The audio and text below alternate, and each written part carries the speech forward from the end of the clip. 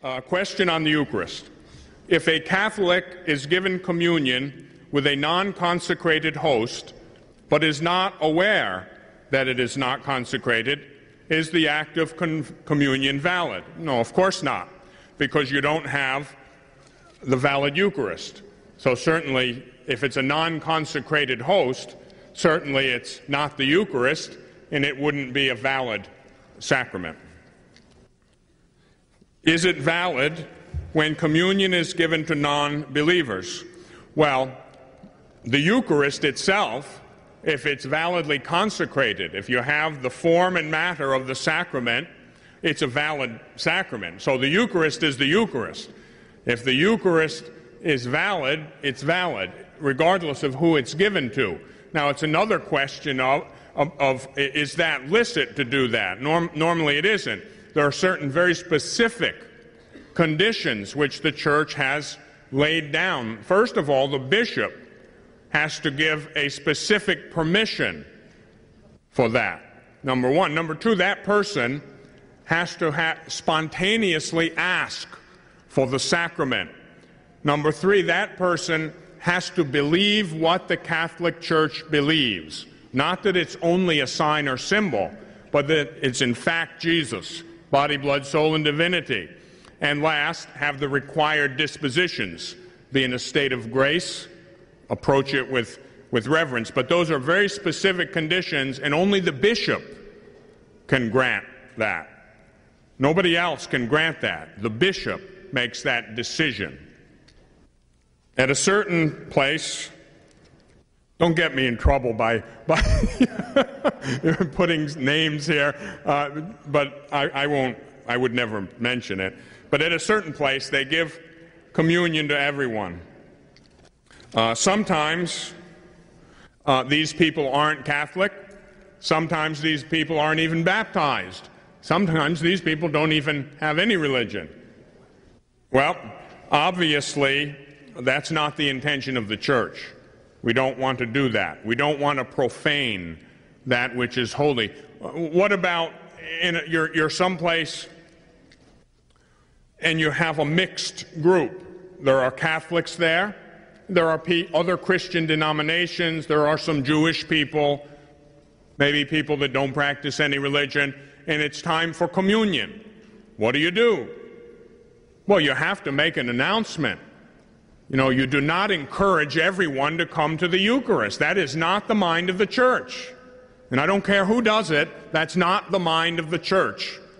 You do not approach the Eucharist unless you have the capacity to approach the Eucharist, and that means you're a Catholic, you're in a state of grace. Or if you're a Christian who's not a Catholic, the bishop has given specific permission for that person. That person spontaneously requests the Eucharist. That person is in a state of grace. That person believes what we in the Catholic Church believe about the Eucharist. There's no exception other than that.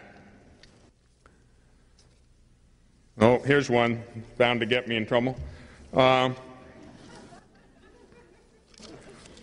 If I was prudent, I probably wouldn't even deal with these, but people ask questions, and they have a right to answers, really. So I'm very much averse not to answering hard questions. I like to answer them, not because I like to answer them, but because you deserve an answer to your questions.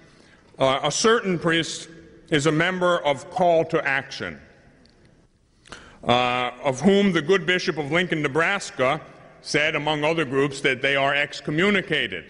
Time is running out.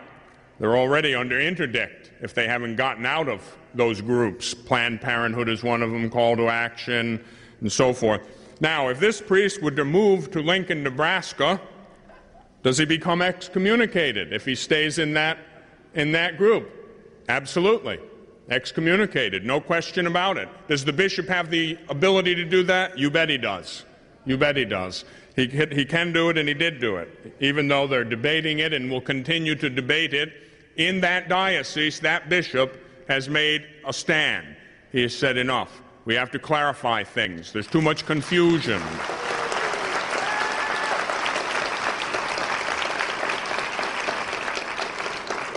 recently at a meeting of a group of religious superiors, a very large meeting. Bishop Bruskowitz was a speaker there. He received a 10-minute standing ovation, 10 full minutes standing ovation from over 1,000 people. Some people think that what he did was not a good thing to do. Well, you know, I don't like to second-guess bishops. Bishops have a grace that I certainly don't have, any bishop, and so I don't like to second-guess them. But I'll tell you this. If you purport to be Catholic and you say that it's okay for a woman to choose to have an abortion, you don't believe what the Catholic Church believes. You have actually excommunicated yourself in virtue of the act itself. If you hold the position, even today, after all the clarification, that a woman can be ordained a ministerial priest, you've fallen into a trap. That is a post-baptismal, obstinate denial of a truth of Catholic faith which must be accepted with divine and Catholic faith. That's heresy by definition, and canon law calls for immediate, late sententiae excommunication. And so the people who do that cut themselves off. The Church doesn't do that to them. They do it to themselves. I wouldn't do that. I wouldn't do that at all. It's not a good thing to do, to cut yourself off from the Church. If someone receives a sacrament and they are not in a state of grace, will the effect of the sacrament work later after the person has confessed? Depends what the sacrament is. Okay? Now, confirmation, matrimony, holy orders, several of the sacraments. If you're not in a state of grace, you still receive the sacrament, but it's not efficacious. The grace of the sacrament doesn't operate. So later you go to confession. That sacrament is resuscitated. It's brought to life, and then it begins to operate in you. So if you're, one of the questions said, when I was married, the priest brought us right to confession before we were married. He said we had to go to confession, and today I don't see that anymore. Well, it's certainly necessary, of course. You have to receive the sacraments in a state of grace. You may receive the sacrament, but the grace of the sacrament won't operate in you. No grace of a sacrament operates in you if you're dead, except penance or anointing of the sick. They're called sacraments of the living, many of them. The Eucharist is a sacrament of the living. If you had a dead body, a cadaver, and you gave him a nice T-bone steak, would that body profit from the food? No. Well, dead souls don't profit from the food of the Eucharist. They have to be living. Eucharist is a sacrament of the living. The sacrament of confirmation. You can receive the sacrament, but it doesn't work. It doesn't operate in grace. You don't receive the fruits of the sacrament until you're in a state of grace. But yes, go to confession, it's resuscitated. And so then you receive the grace. Not with the Eucharist, though. Okay? You receive the Eucharist in mortal sin, and later you go to confession. What about that? That Eucharist before? No. No, that was a sacrilegious communion, and you don't receive grace from that.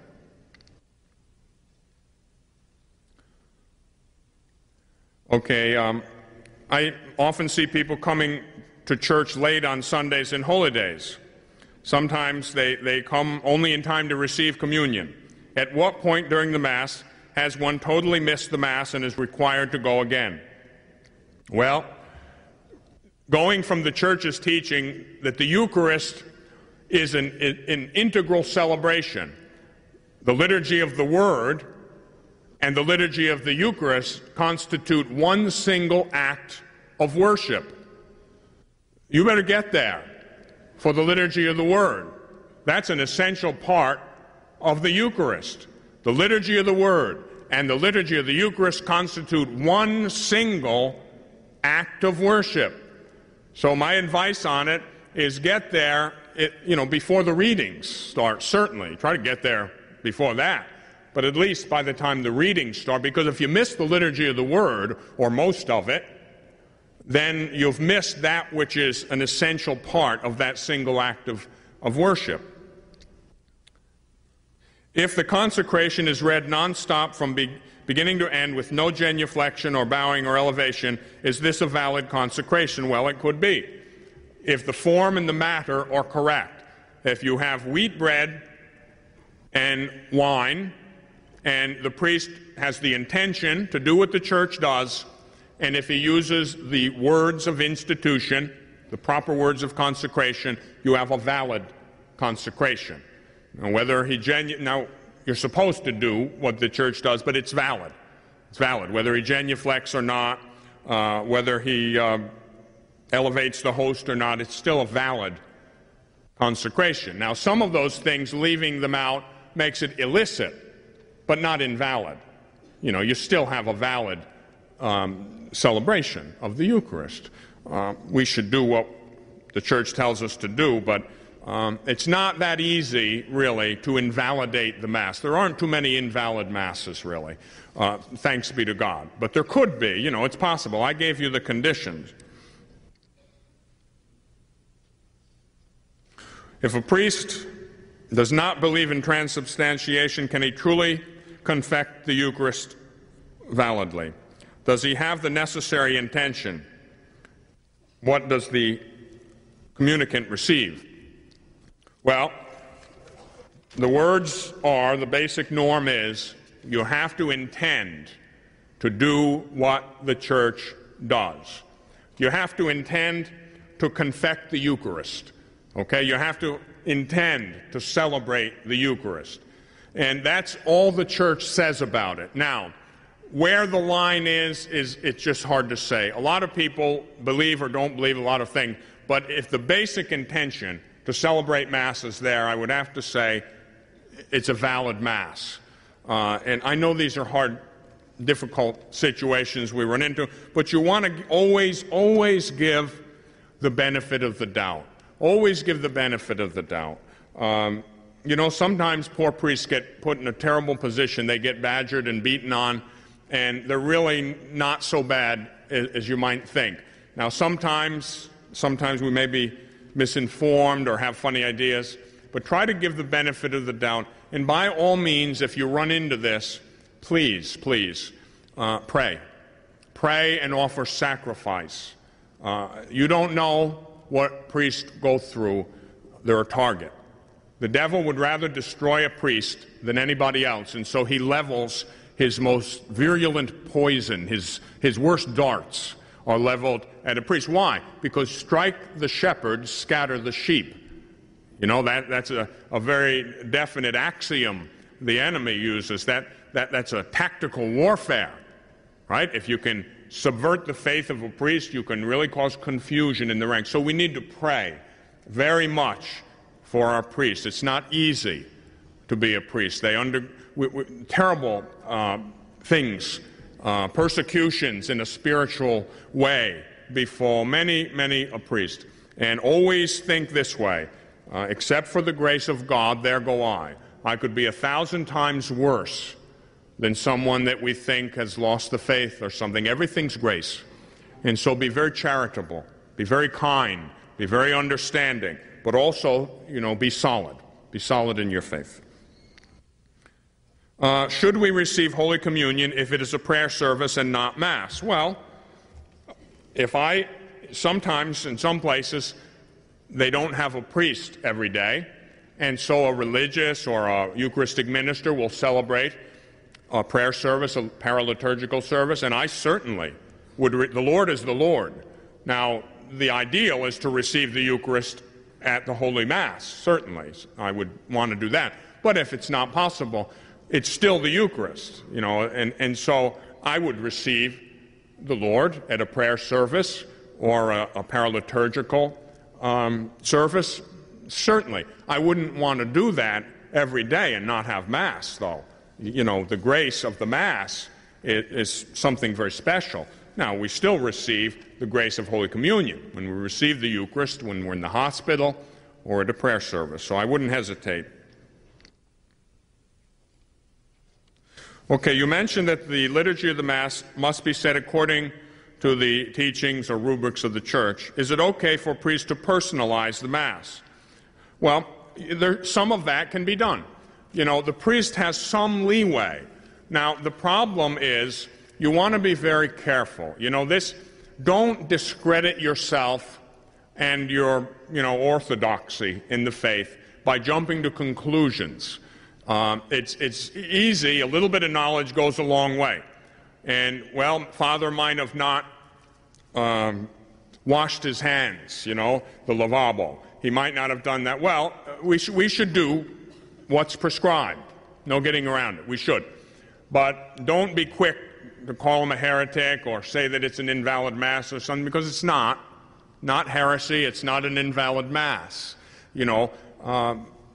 Sometimes Father has a reason for this or that, and so don't be too quick to pound on him or to confront him. If you have to bring these things up, and sometimes we do in charity, but you better pray a lot before you do it. You pray and do some fasting or something, because you don't want to be mean, and you don't want to be uncharitable, and you don't want to be impatient. If the Holy Spirit honestly moves you to say a kind word to your priest, do it definitely as a kind word, with all patience. Preserve the peace. But sometimes we do have to give a word to the wise. And even we priests, I've had people straighten me out. It rubs us all the wrong way, I know. And sometimes, I'll tell you an occupational hazard of being a priest. An occupational hazard of the priesthood is, generally the people of God are very good to us. They are very kind to us, very respectful. They hold us in esteem, and that's good, but it can go to your head. And pretty soon, you begin to believe all those nice things that everybody says about you, and then when somebody points out something that's true, that you should have sufficient humility to accept, you don't. You blow up. Like a hand grenade going off, right? Push the wrong button, look out. Well, it's kind of an occupational hazard, and we priests have to constantly pray for humility. So if you need to speak a word to your priest, do it with great respect, do it with great charity, and you'll have a much better chance of getting your point across that way too. For those who are already confirmed but did not realize the true meaning of the sacrament at that time, do those gifts from the Holy Spirit still reside in that person? Well, like I said before, you receive the sacrament, but if you weren't properly disposed, let's say you're in a state of grace at least, but you're not particularly intense in your spiritual life. You're not very open to the spiritual life. So the grace of the sacrament operates at some level. You receive some of that grace. Yes, those gifts operate at a low level, but as you increase the intensity of your faith, you enter more deeply into prayer, you become more faithful in your sacrifice, your worship, your acts of virtue, the gifts of the Holy Spirit increase in you. Remember, according to your disposition. And so, yes, you have the gifts. As long as it was a valid sacrament, you received the sacrament, you're in a state of grace, the gifts operate, but they might operate at a very low level. They admit of a tremendous number of degrees. And it's like the saints, you can take someone who's barely, they're in a state of grace, but does the Holy Spirit operate the same way it would in Mother Teresa or St. Francis of Assisi? Oh no, there's a tremendous variation. Common sense tells us that. What about the Christian denominations who do not baptize or who do not follow proper baptismal form? Quakers, Mormons, Jehovah's Witnesses, etc.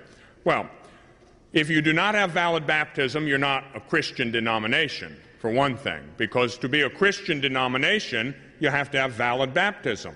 And valid baptism consists of immersion or pouring with water while saying the words, "I baptize you in the name of the Father and of the Son and of the Holy Spirit." Now, if they do that, they intend to baptize and they do that, it's a valid baptism. But if they don't pour the water or immerse in water, they have no water, and they don't use that formula, then there's no valid baptism, and it's not Christian. It's not a Christian denomination. Even if they say they're a Christian denomination, You need valid baptism to be a Christian denomination. Regarding what you said earlier, that baptism and matrimony doesn't necessarily need a priest, who else can validly officiate the sacrament of matrimony aside from the priest? Well, okay, the ministers of the sacrament of matrimony are the spouses. The sacrament is ministered by the spouse, one to the other. It's a mutual ministering. The priest or the deacon witnesses the celebration of the sacrament. That's why in mission countries like in the Philippines, where my order is very active in the Philippines and some of the out islands of the Philippines, you can't get a priest there, or you can't get a deacon there. Those are the ordinary ministers of baptism or matrimony too. Priest, deacon, bishop. You have no priest, you have no deacon. Well, the bishop can give the faculties to do that to a layperson, a religious sister.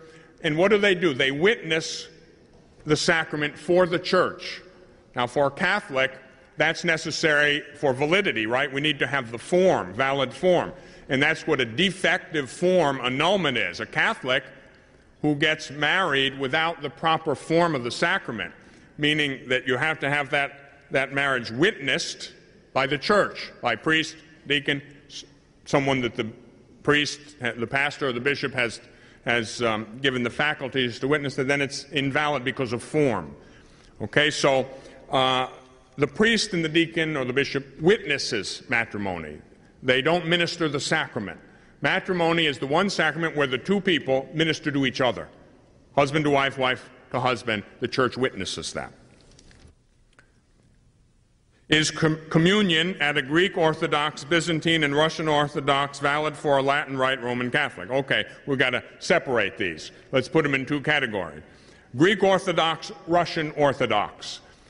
They have valid sacraments. Byzantine, right, of course, has valid sacraments. They all have valid sacraments because they have a valid priesthood, because they have right of succession, apostolic succession through the sacrament of holy orders.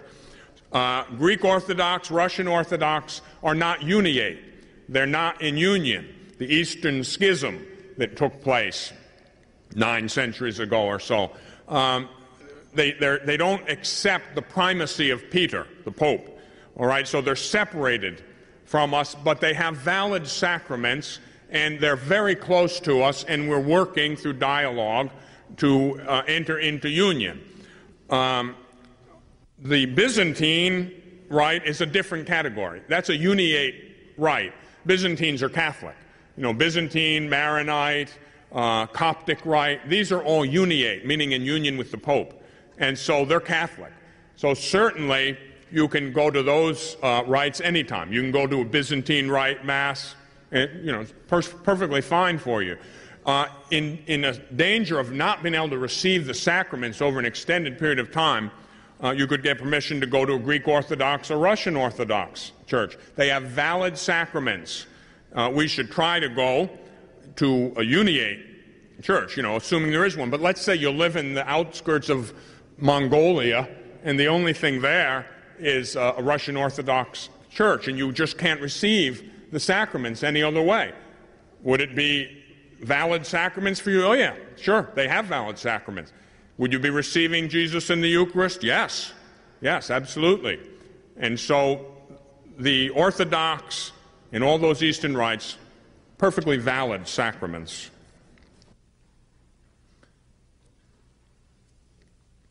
How do we combat the charge that the receiving of Holy Communion is cannibalism? Well, that goes way back. That goes right back to the Lord's own time. That's what they really thought then. Who can accept this? If it's his own body and his own blood, that's cannibalism. Who can abide by that? And they went away. And so how do we answer that? Well, the answer is that although it is in fact the body, blood, soul, and divinity of Jesus Christ, it's a sacramental presence. It is his presence. It is real, but it's a spiritual, sacramental presence. In the end, it's a mystery. And if you try to figure it out and use your puny little brain too much, you'll hurt yourself. The fact of the matter is, we can't figure it out perfectly. Why? Because it's a transcendent truth. If you were to understand everything that God teaches through His church, you would have to have the mind of God. Now, how could I understand everything about God and the things of God unless I had the mind of God? And I don't. Therefore, I grope. I do the best I can, but I fall short. And so I accept what the church teaches, I understand it as best I can, and then I abandon myself to God's love. I trust. I trust that God gave us His church to lead us and to instruct us in the truth. I received communion at my father-in-law's funeral service. It was a Methodist church. I was uncertain if I should receive or not. I asked God to forgive me if I did wrong because I really didn't know. Okay, well that happens. You know, that can happen to us, and we can become confused. But the general norm is we don't receive communion in other denominations. In the first place, it's a sign. They celebrate the Lord's Supper, they reverence it, they have the signs of bread and wine, sometimes grape juice, and as a sign, it's fine. That's what they have, and we have to respect what everybody believes, but it's not what we believe. And so we can't partake in that communion because that's not our understanding of communion. So out of respect, when sometimes I go, I've preached in Baptist churches. I preached in the South at an AME Zion Baptist church one time, and it was great, but I didn't partake in communion, and not to be disrespectful, to be respectful. To be respectful. Just like some of my Protestant friends, when they come to Catholic Church, and even some ministers, they're respectful. They're very respectful of our faith. They're not offended. They're respectful of our faith and what we believe. And so they don't attempt to partake of the Eucharist, because that would be like a statement that I believe what you believe. And they say, well, I can't say that, Father. I don't believe what you believe. I respect what you believe, but I don't believe what you believe. So that they respect us, and we have to respect them in the same way. Please mention the indult Mass celebrated in Latin and encouraged by the Holy Father. People may get the impression that we are schismatics. No. The Holy Father has given permission, has given an indult, an exception, for the celebration of the Mass, not only in Latin, but the Tridentine Rite. You're not a schismatic if you are celebrating that with the proper permission. Now, the Latin Mass is very beautiful. Don't get the wrong idea from what I said before. I made a statement that for me and for many, being able to pray the Mass in our own language can be very helpful. Now, some have said, but I find the Latin Mass more helpful because it's so much more reverent. The sense of the sacred seems to be so much more alive. I know what you're talking about. I don't disagree with that. It's not a question of the language in that case. It's a question of how the Mass is celebrated. Now, if you had a so-called Novus Ordo, and it's not really a new order, but if you had a Novus Ordo celebrated in Latin or in English or in any other language, and if it would be done correctly, with great reverence, care with what you're doing, that can bring you into a deep sense of prayer too. And so it's not so much the language as the way the Mass is celebrated. So if it helps you to assist at a Mass celebrated in Latin, fine. There's nothing wrong. You have permission to do that. That's perfectly okay. There's permission at a couple places in this diocese that I know of for that. Vatican II didn't do away with Latin. Let's clarify the whole thing. It did not. It reiterated that Latin is the official language of the liturgy of the Western Rite, the Latin Rite, the Roman Rite. Latin is the normative language of the Roman Rite. An exception was granted to be able to celebrate Mass in the vernacular. And I'm just saying that exception turns out to be, in a way, a blessing. If it were done the way it should be done, it's a great blessing. Why? Because, now I can read Latin. I studied Latin. It would not be as crushing a blow for me as it would be for some people. But I'll tell you something. I can't pray the Mass, all right, the words of the Mass. I can't pray them from the heart without being able to think in that language. There's just a certain layer there that impedes me. Now, you have to know what you're supposed to do. You're supposed to enter actively into the prayer of the Mass. Now, admittedly, in Latin, very often, the Mass is celebrated very reverently. And that in itself, with beautiful music, Gregorian chant, that helps you to draw you in to a reverence and a sense of the sacred. That's good. That's very good. That's helpful. But it's not necessary that it be in Latin. I'll tell you, you can do that in English or in any language.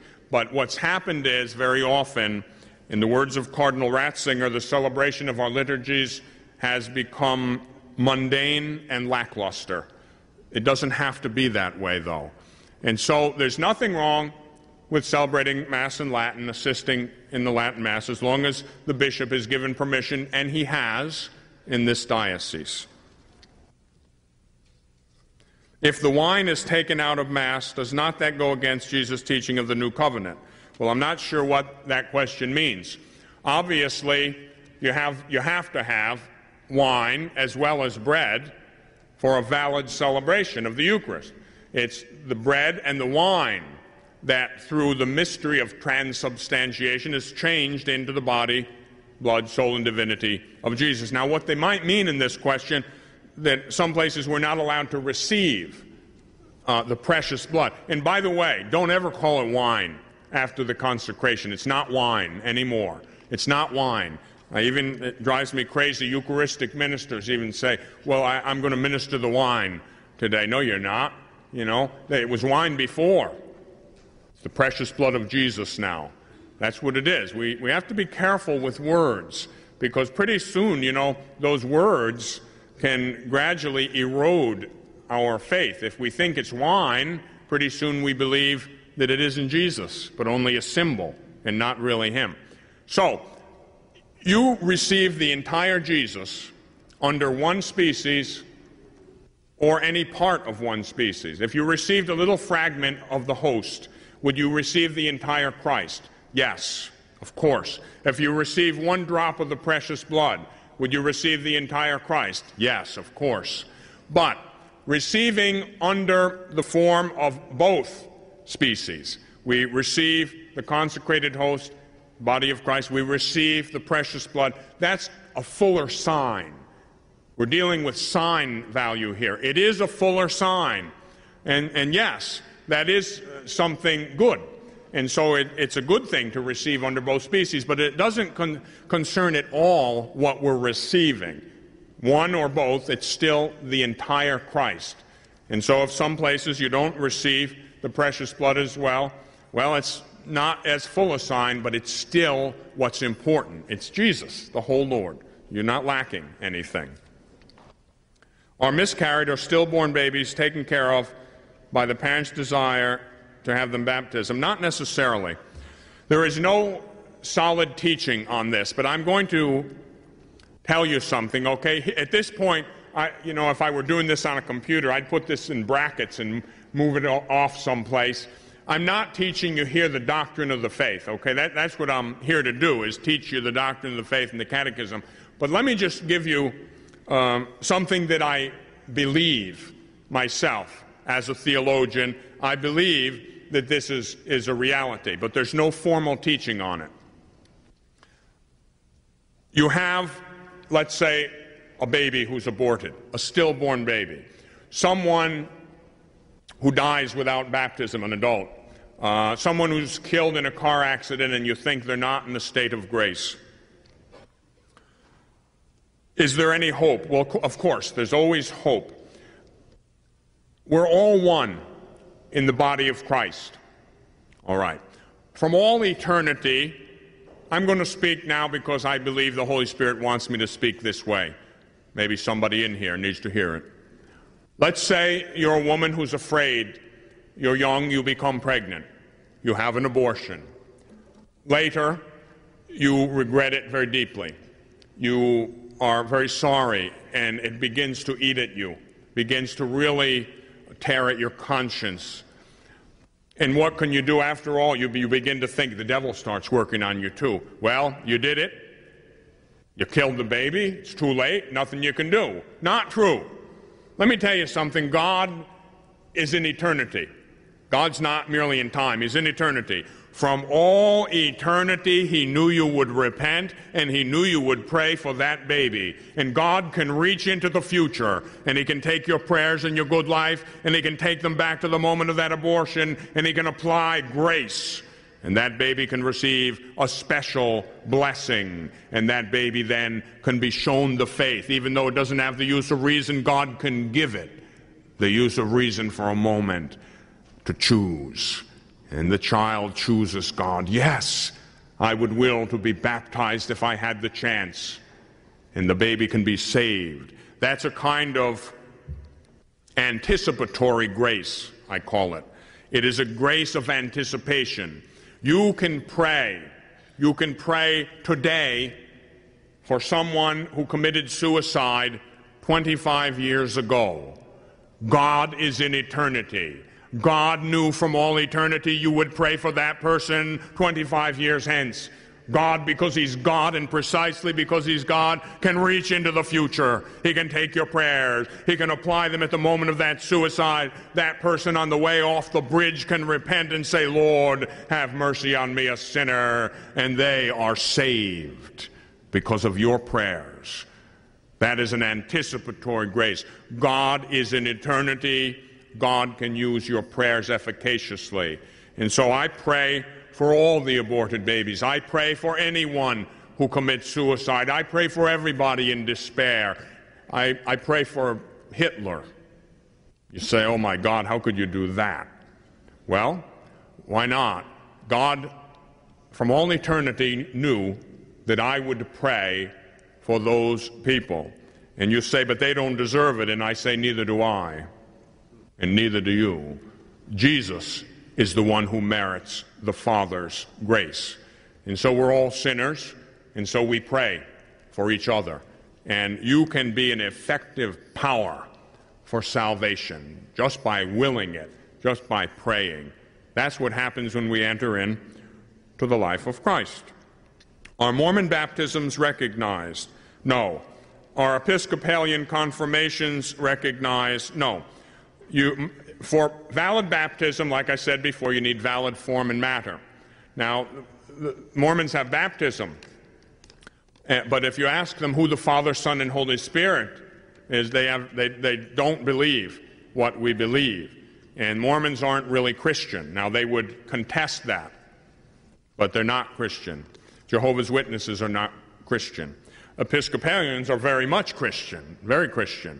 However, they do not have valid holy orders. They do not have apostolic succession.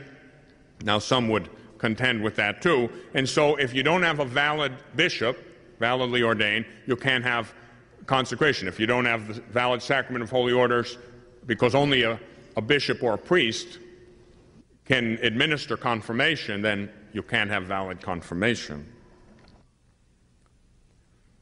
How can some of us be so in love with God and others not? Does everyone receive the gift of faith?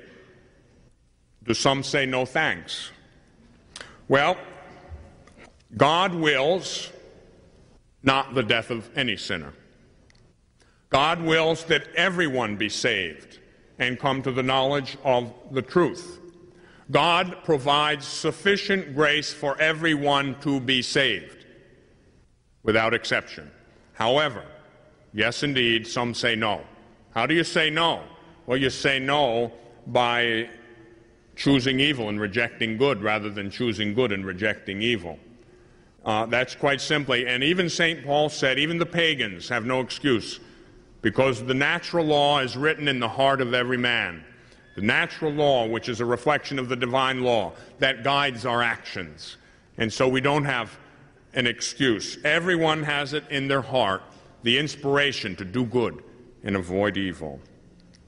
The Eucharist does not exist in the Lutheran and Episcopalian Church. True or false? True. It does not. Once again, you have to have a validly ordained priesthood. You need valid holy orders for 5 of the 7 sacraments, right? Only a priest or bishop can confect the Eucharist. You can't be a priest or bishop without valid holy orders, the sacrament. All right, confirmation, the same, confession or penance, reconciliation also. Okay, anointing of the sick, holy orders itself. Okay, baptism and matrimony are the only 2 sacraments where you don't need a validly ordained priesthood, the sacrament of holy orders. Sometimes at Mass, during the readings, the person doing the reading will change the wording to be politically correct, such as all men will be changed to all people, or all brothers changed to add the word sisters. How do you feel about this? Well, basically I say this: do what the Church does. Now, there's 2 kinds of inclusive language. There's what you could call vertical inclusive language and horizontal inclusive language. I myself at Mass will sometimes say things like, instead of pray brethren, I'll say pray brothers and sisters, that your sacrifice and mine may be acceptable to God the Almighty Father. That's okay to do that. You can't change the meaning of the text because it even says in the sacramentary, it gives you a couple of options. You know, you can say pray friends. That's one of the options. So horizontal inclusive language but I'll tell you something, it's really funny. The traditional usage where it says, uses the masculine, in most Romance languages, that's inclusive. When you mean men, masculine, or men and women, that's inclusive, and you use the masculine form. In Spanish, it's like that. If it's ours and it's masculine, nuestro, nuestra, if it's feminine, but if you're talking about both inclusive, nuestro, the masculine form. And that's inclusive, actually. So there's a kind of an inversion of reality there. Inclusive language really is what we've used all along. And there's no intention to eliminate women in any way whatsoever. That's not the meaning of that whatsoever. But I don't like to mess with the language in general. Now, there's another kind of inclusive language, vertical inclusive language. That's the language of speaking of God the Father, Son, and Holy Spirit, saying His will, God's will, His will. God our Father. Don't mess with that. You mess with that, you're messing with the faith. God didn't reveal Himself as Mother. He revealed Himself as Father. And I don't have a better idea than God. Now, God isn't gender. God doesn't admit of gender. God transcends gender. God includes feminine and masculine, both, because He's the Creator. God created us, male and female. He created us. Nothing that's created didn't come from God. And so God transcends gender, but God has revealed Himself to us as Father, Son, and Holy Spirit. When the Word became flesh and dwelt among us, when Jesus assumed a human nature, you better believe it's masculine. Jesus is the Son of God, and His human nature is a masculine human nature, and it's pagan worship to put up Christa on the cross. Pagan worship. And, run, if you ever see that. I wouldn't even stay in a place that did that. That's a sacrilege beyond imagination.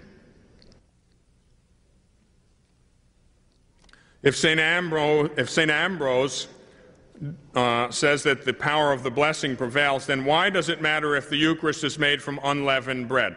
Well, it's still valid, okay? Let's say in the Roman Rite, which prescribes unleavened bread, let's say you would use leavened bread. Is it still valid? Yes. You still have a valid Mass. Yes, if it's leavened bread. Leavened bread means there's yeast, right? It's still valid, but it's illicit. Why? Because Jesus gave the church the power to administer the sacraments and to prescribe discipline. And if the church says in the West that we use unleavened bread, then we use unleavened bread. And I don't have a better idea than Christ's own body, than the magisterium. Why do we use unleavened bread? Because that's what was used at the Paschal meal. That's what Jesus offered up. And so that matter of the original offering of the Eucharist was unleavened bread. But is leavened bread, as is sometimes used in the East, is that valid matter? Yes, it's valid matter. It's licit in the East, but illicit in the West. And so if you used leavened bread in the Latin Rite, Roman Rite, it's still valid, but it's illicit. I don't want to do illegal things in the church. God's not going to smile on me for disobeying the church. And so we do what the church prescribes. Is the validity of the sacrament of baptism affected by the fact that neither godparent is a practicing Catholic, fallen away? No, the validity is not affected by that. It's still valid. What you need is the intention of the minister. He intends to baptize. He has a valid form and matter. Water, I baptize you in the name of the Father, Son, and Holy Spirit. The baptism's valid. Don't worry about it. Why isn't marriage outside the Catholic Church seen as valid marriage? Oh, it is.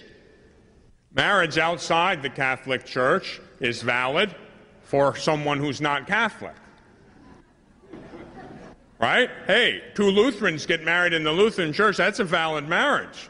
They exchange vows, you better believe that's a valid marriage.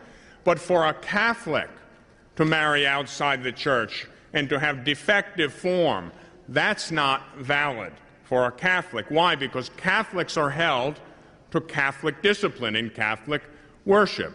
And so that's why people they drift away from the church, and let's say they would get married by justice of the peace or something. They have a very simple way to be reconciled. It's called a defective form annulment. They don't have to go through the whole process to see if their marriage was invalid to begin with. Well, we know it was, because we didn't have the valid form of the marriage, defective form. No witness, no priest, deacon to witness it in the name of the church. Defective form, so it's not valid. For a Catholic, it's not valid to be married outside of the Catholic Church.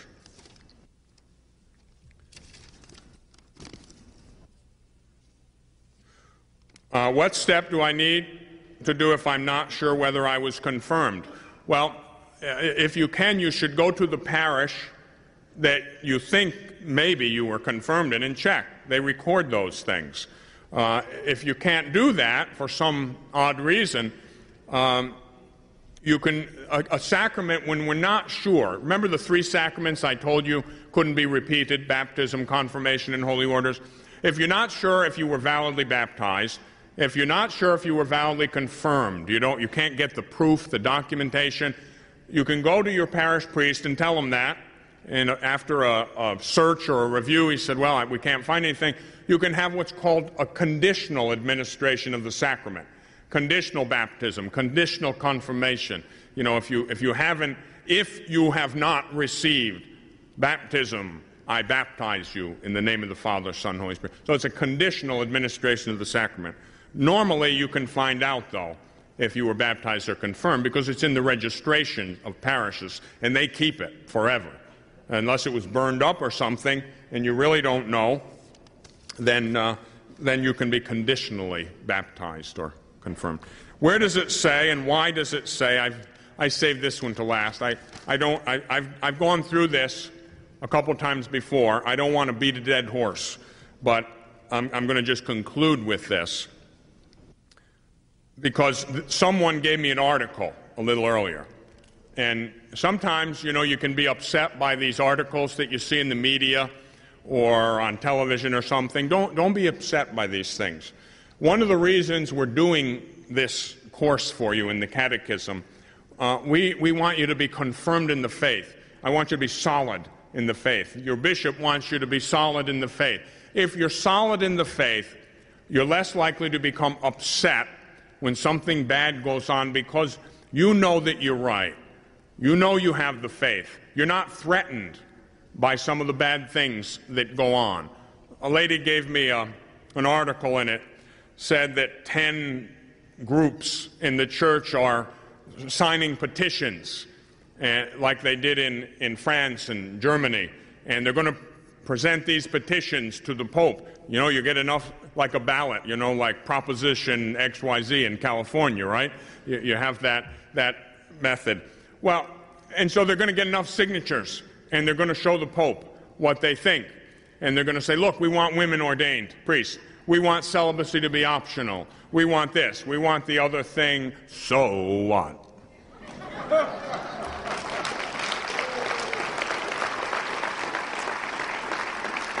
The Catholic Church never was, is not, nor will it ever be a democracy. And we do not rule by consensus.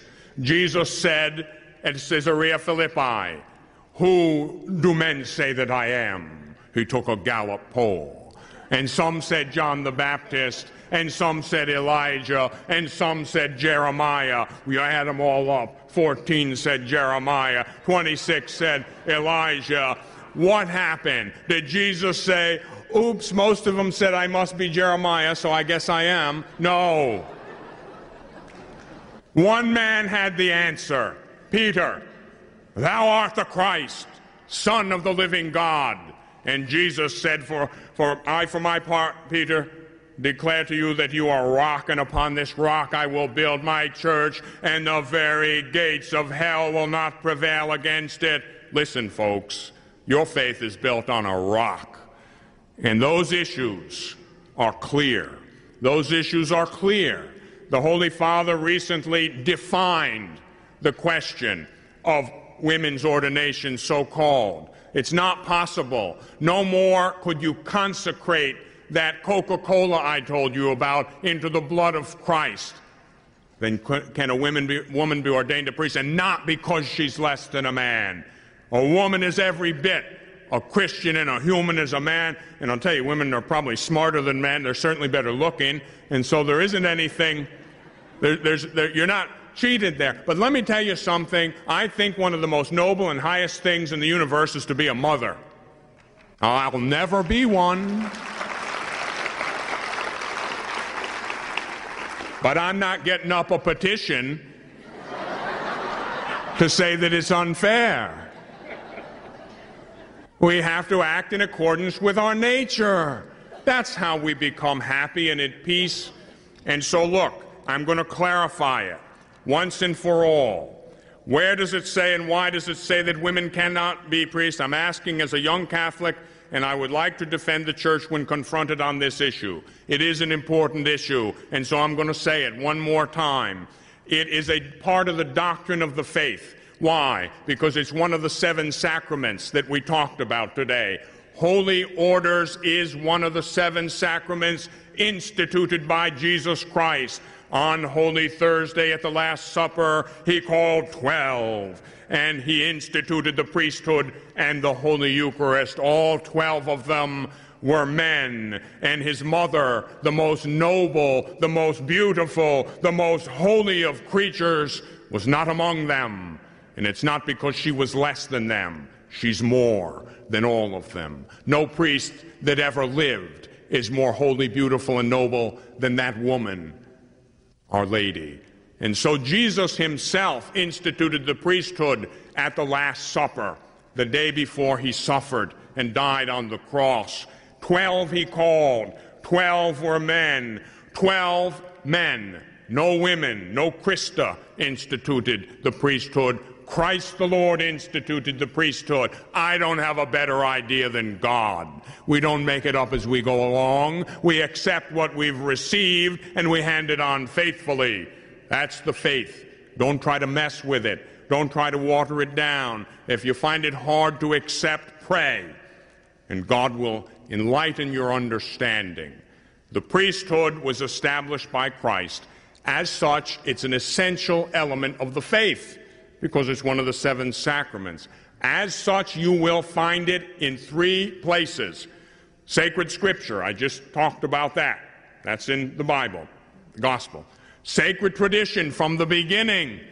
The apostolic teaching, the apostolic tradition is only men can be called to the sacrament of holy orders. That tradition has passed down unbroken throughout the ages. And magisterial teaching, it is only the magisterium which can authentically and authoritatively interpret the Word of God, whether written in the Bible or spoken and handed down through apostolic tradition. And so the witness of tradition is as unanimous as the witness of Scripture, and magisterial teaching has remained the same. It's part of the doctrine of the faith. It's part of the truth. And the truth, because it is Jesus, is the same yesterday, today, and forever.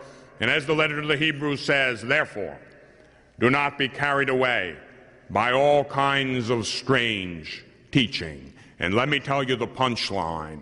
Anyone who obstinately refuses to accept that teaching in virtue of the act of their refusal to accept that teaching is excommunicated late sententiae, because that teaching is part of the doctrine of the faith, and by definition, the definition of heresy, a willful, obstinate, post-baptismal denial of a truth of the faith which must be believed with Catholic and divine faith. The Holy Father said, that's the case. The Sacred Congregation for the Doctrine of the Faith affirmed what the Holy Father said and said, that's the case. The case is closed. And anyone, be they bishop, priest, religious, or lay faithful, who goes against that, let them know, and let them know well, they cut themselves off from the body of Christ, for they refuse to accept a matter of the doctrine of the faith, as the Holy Father said, a matter of the utmost importance, because it concerns the very divine constitution of the Church herself. And so let the case be closed. Let no one frighten you with that kind of talk, and know very well that if it ever happens that someone goes against that teaching and breaks from the apostolic faith, that is not where Christ is residing. That is not the true church. That will be schismatic. That will be heretical. Stay far away from false teaching, for it is poison, it is darkness, and it is death. Rather, abide in the light, for the light is truth. And Jesus said, you will know the truth, and the truth will set you free. I received a little letter here, or a flyer from someone. It's entitled, What is the Responsibility of Catholic Political Leaders to the Moral Law of the Church?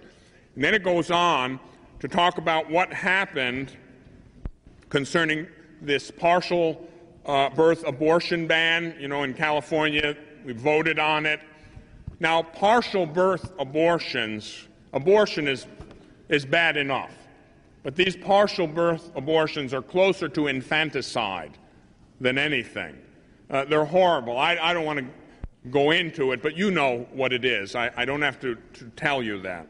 Well, on May 31st, 1996, under California's Capitol Dome, the position of the Holy Father, the bishops, cardinals, was totally ignored by a great many Catholic legislators.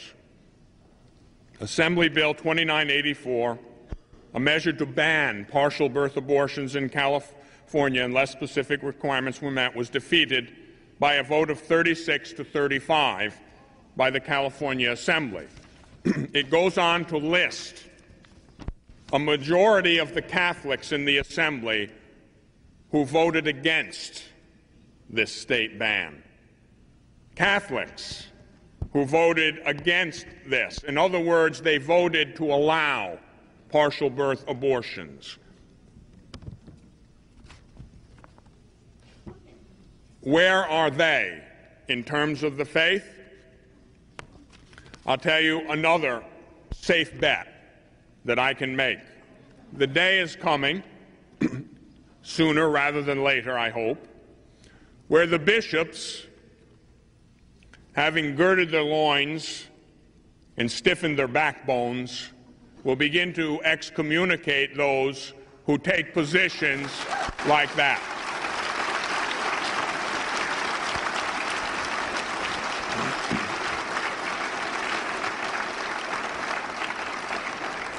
It is totally unconscionable, unthinkable, and hellish that anyone could claim to be Catholic and vote for that kind of abomination in a state or federal government. You are not Catholic, legislators, senators, whoever you are. You're not Catholic. And the bishops wake up and excommunicate them as an act of charity because it's gone on too long, much too long. Death is reigning in this country. And a legacy of death is not what we want to hand on, not in the annals of the church in this country or the country itself. And so where do those people stand? What's the duty of Catholic legislators? To vote a Catholic conscience. And you can't be Catholic with a conscience formed to that which is evil, that which radiates death. That's not a Catholic conscience. That's not Catholicism. That's diabolic. That's destructive. And so you cannot say, oh, but I'm Catholic, but I support these partial birth abortions or any abortion. No, you're not. You're Catholic in name, but not in fact. That's a reality. My belief is that they have excommunicated themselves in virtue of that act. You will find soon that there will be courageous bishops like Bishop Bruskowitz in Lincoln, Nebraska, like the Archbishop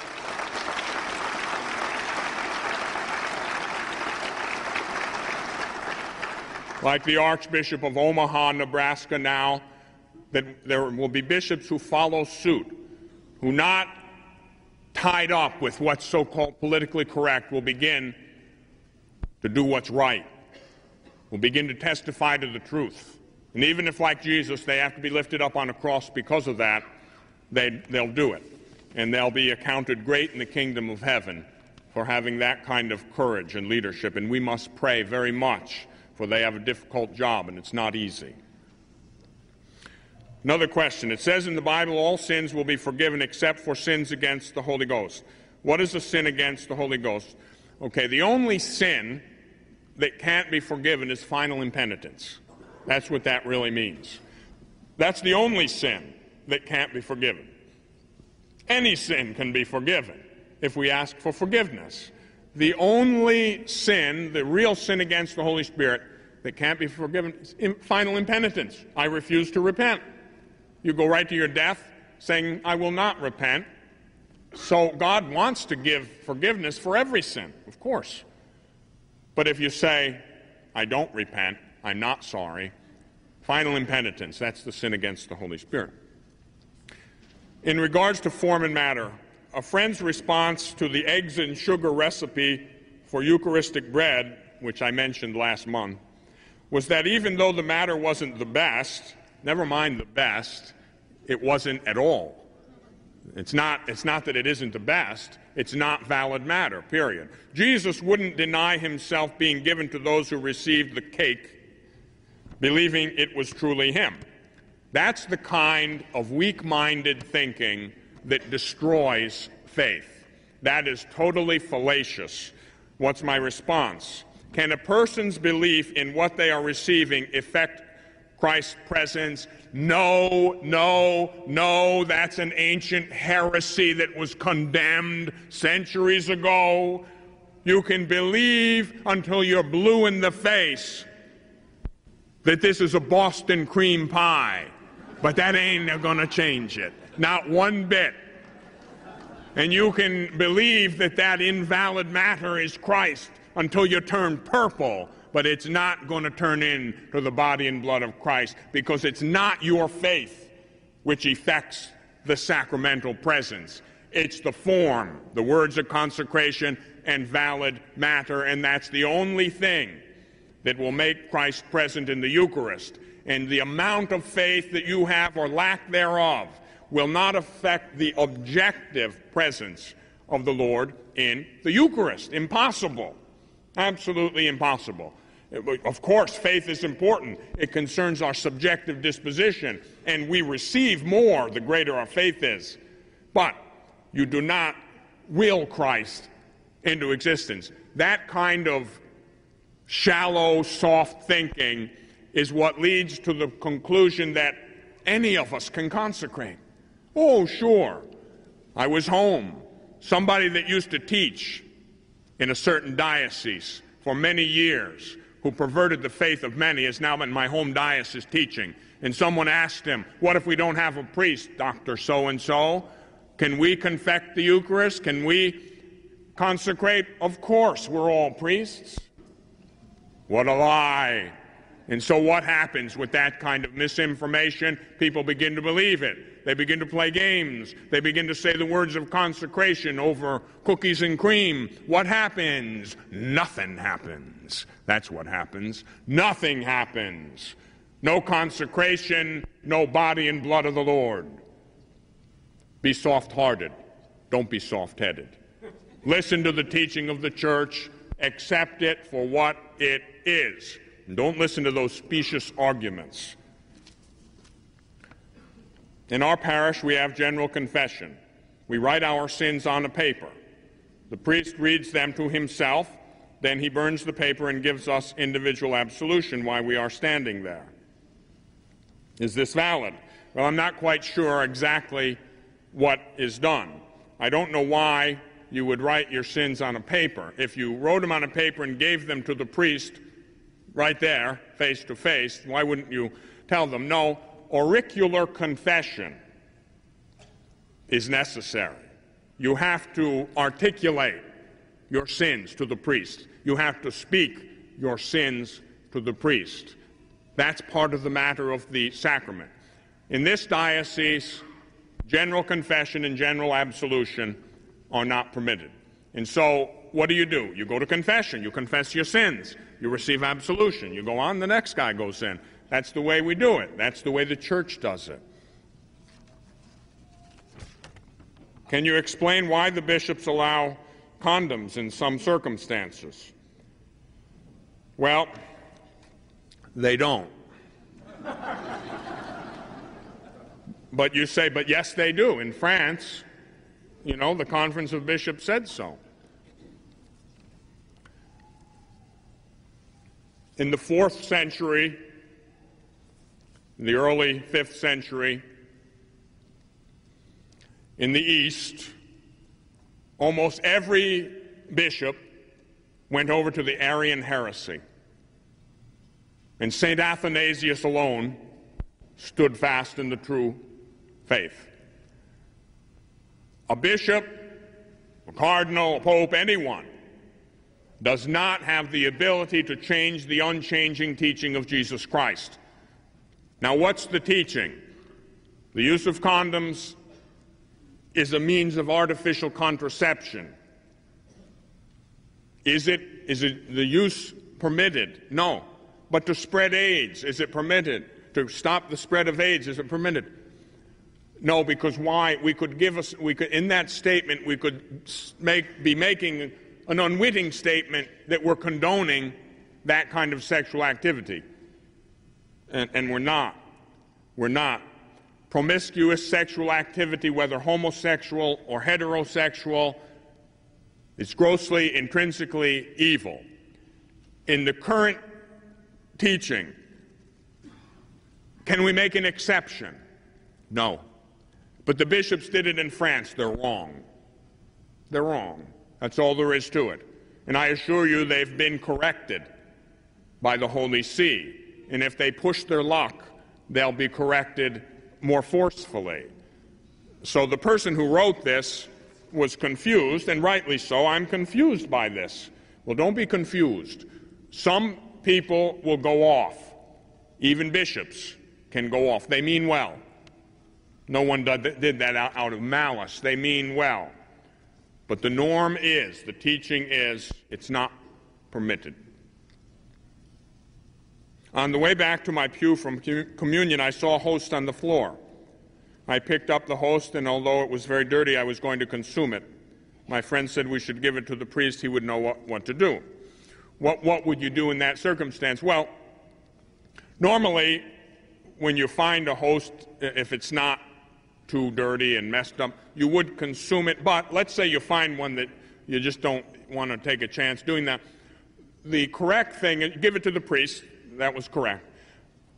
What does the priest do with it? Well, he should place it in a container of water, in a ciborium with water in it, and allow it to dissolve.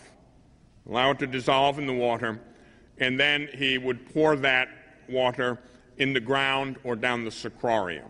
That would be the correct way to deal with that. A lot of times, sadly, we find this. Usually I'll just consume the host, but if, it's really been trodden underfoot or something and you don't want to do that, that's all right. Give it to the priest. He'll dissolve it in water. You say that those who are suffering can be suffering because God really loves you. What if you are not suffering? Does he not love you as much?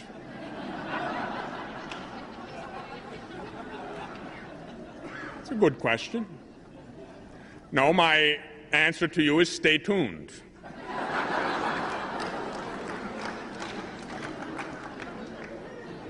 And if you have any doubt, you might speak to the good Lord and say, Lord, do you really love me? Of course, God loves everyone. The meaning of that, however, is those who suffer, God has a special predilection for those souls. Why? Because they come so close to Christ. They meet the crucified Christ in their suffering. And in a manner of speaking, analogously speaking, yes, God does give the greatest share of his suffering to those that he wants to draw closest to himself. But it doesn't mean he doesn't love the rest of us. If I were in sports and I were a boxer and I had a coach who loved me and he wouldn't put me in the heavyweight championship, would I think, oh, you don't want what's best for me, coach? How come I'm not fighting for the heavyweight championship? Because you'll get knocked out. That's why. You're not ready. So how about trying it at a lower level? Well, we all undergo certain difficulties in life, certain sufferings at some level. Emotional, if not physical, spiritual. We have trials and tribulations. And I have a good friend who's a Carmelite prioress. And she has often said to us, but Father, I've had such a good life. I've not suffered at all. I've had a wonderful life. Where does that leave me? And I tell her, oh, Mother, you've lived a beautifully penitential life. You don't recognize it because you're so in love with the Lord. But stay tuned. It's not over yet. You haven't died and gone to heaven. In one day, God can bestow an infinity of suffering on a soul. 1,000 years are like a day or an hour or a minute come and gone to the Lord. So don't worry about that. God loves you, and he loves you with a tremendous love, an infinite love. And because he preserves us today from suffering, that's a sign of love too. But if tomorrow he chooses to love you with a different embrace, then don't be afraid. It's just a sign of his love. He's not rejecting you. He's drawing you closer. I remember a certain couple talking to a Protestant minister who's a great preacher, and they were lamenting the fact that they had a severely crippled and handicapped child that was born to them. And they said, is it because God perhaps doesn't love us as much, or is this punishment of some kind? And this Protestant minister, who was born with cerebral palsy, said to them, oh, no. He said, God just trusts you more than he does most people to bring up this beautiful child. God trusts you more to give you such a blessing, to nurture and educate that child, to love that child all the way to the kingdom. No, God's not punishing you. God's blessing you. God's showing you how much he loves you and how much he trusts you. And so, God loves us all. and he does trust us all, because he's entrusted us with his Son in the Eucharist. He's entrusted us with his bride, the Church. He's entrusted us with everything good and true and holy and noble. Love is repaid by love alone. I find myself envying those who don't know some things are wrong. They appear to be having more fun.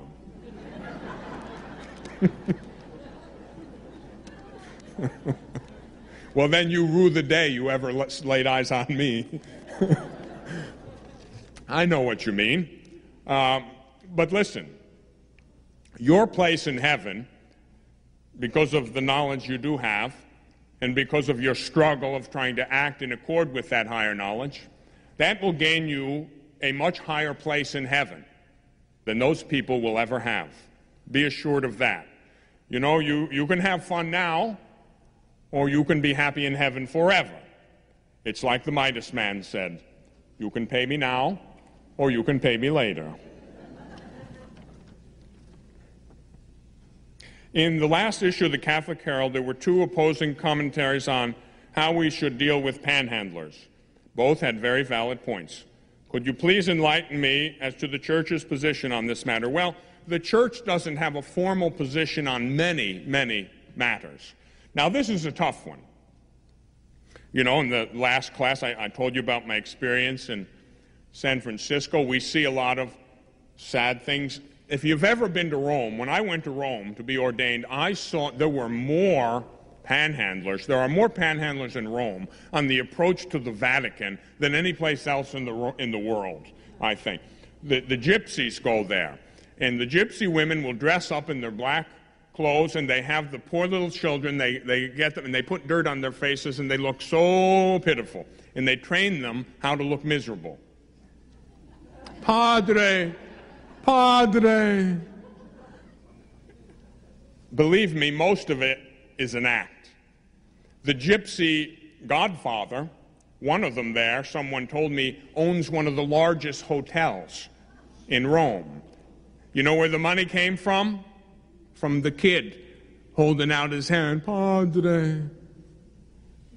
Well, that's the truth. That goes on. Now, there are panhandlers, there are people who make a lot of money doing that for a living. I feel that it's stealing from the poor. We don't know who they are always, and you can't always assume that the person who comes up to you is a crook. A lot of them are crooks today, you know, plain English. But not all. Some people are down on their luck. Some people are, you know, in the street, homeless. And so, you know, I can't tell you who's who. I have to admit that, you know, if I were to know, here's what I usually do. Rectories have a problem. I lived with a priest in Florida for a while, and he was the kindest man, and everybody knew it, and everybody took advantage of it. And every panhandler in that part of Florida knew to go there if you needed help. This man would give away his salary by the end of payday. And then he was broke. Well, I'm not going to criticize him for that. Now, it's true that that could be enabling a vice. You know, to do that is a vice, you know, the people that take the money. But he was very simple in his approach. I don't know. And if they come and ask me, what if they're poor? What if they really are poor and they're not a panhandler? What if it's Jesus come to ask me to be kind? And so I sympathize with that. And so, you know, I'm not going to give you the answer to that because I don't know it. But I do know that there are a couple of different ways of looking at it, and there is, like the note said, there's truth in both sides. But I personally believe that those who, you know, make a living at it and who could be working are stealing from the poor. Because I'll tell you what happens. After a while, you know, people don't like to be hustled. And once you find out you've been hustled, you're much less likely to give the next time to a really poor person. And so I think that those people can really be stealing from the poor. But I don't know always who's who. And so you have to use some discernment and try to figure that out. The Bible says, call no man father. Here's one of my favorite ones. How can I explain to non-Catholics why we call priests father? Well, there's only one Father, God, our Father. There's only one priest. Jesus Christ is the only priest. We enter into the paternity of God our Father and make it present. And it is the paternity of the Father that's made present through the paternity of the priest, just as we enter into the priesthood of Jesus Christ and make it present, becoming, as it were, multiple subjects of his sacramental action. And so, yes, one Father, yes, one priest, but we aren't setting up some kind of separate paternity, which is what that passage deals with. We are entering into and making present the paternity of God our Father. We are fathers. That if you carry that, then don't call dad father. Don't call your own father father. You know, if you want to use that logic, then don't call your natural father father. Is that what the church teaches? No. You can call your daddy father. Why? Because he has entered into the paternity of God our Father and manifested it. He's entered into God's creative power with his spouse, procreated, brought a child into being. Hence, he makes God's paternity present. The priest, a spiritual father likewise, makes God's paternity present. Father, what did you do about the poor drunk, down-and-out man that reminded you of Christ?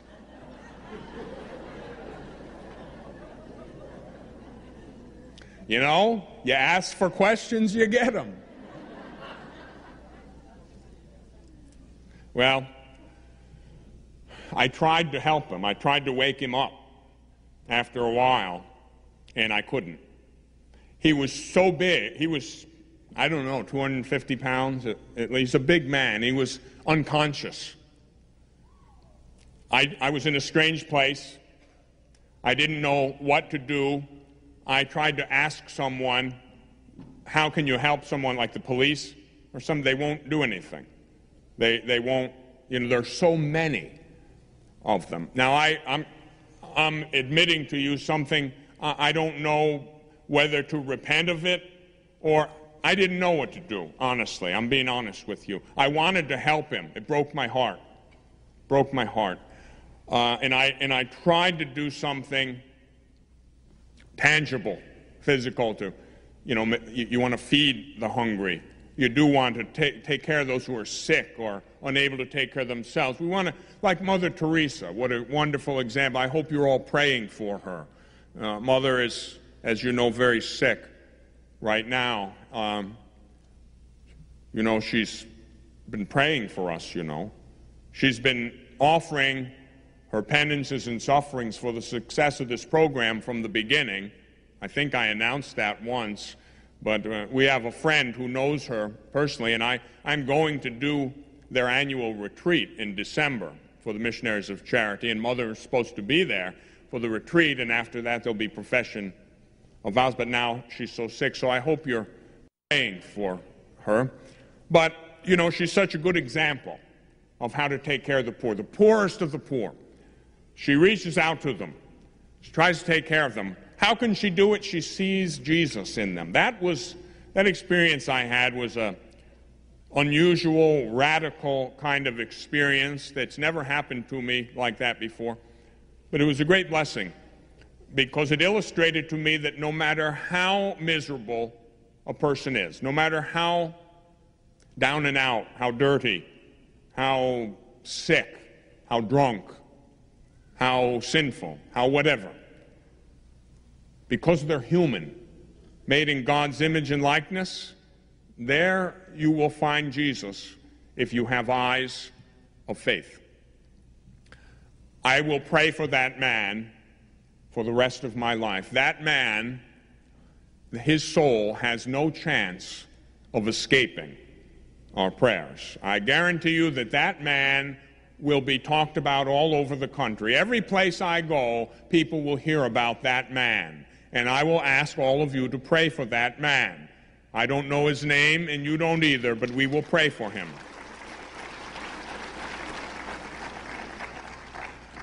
And anyone else that we see. I go around collecting souls. I walk around, and I see, and I start with the worst ones. I have been praying for Madonna for a long time. Now I fully expect to find her in heaven. And you should pray for her too. Because anyone with a name like that certainly has a mother in heaven praying for her. The real Madonna is certainly praying for that wayward daughter of hers.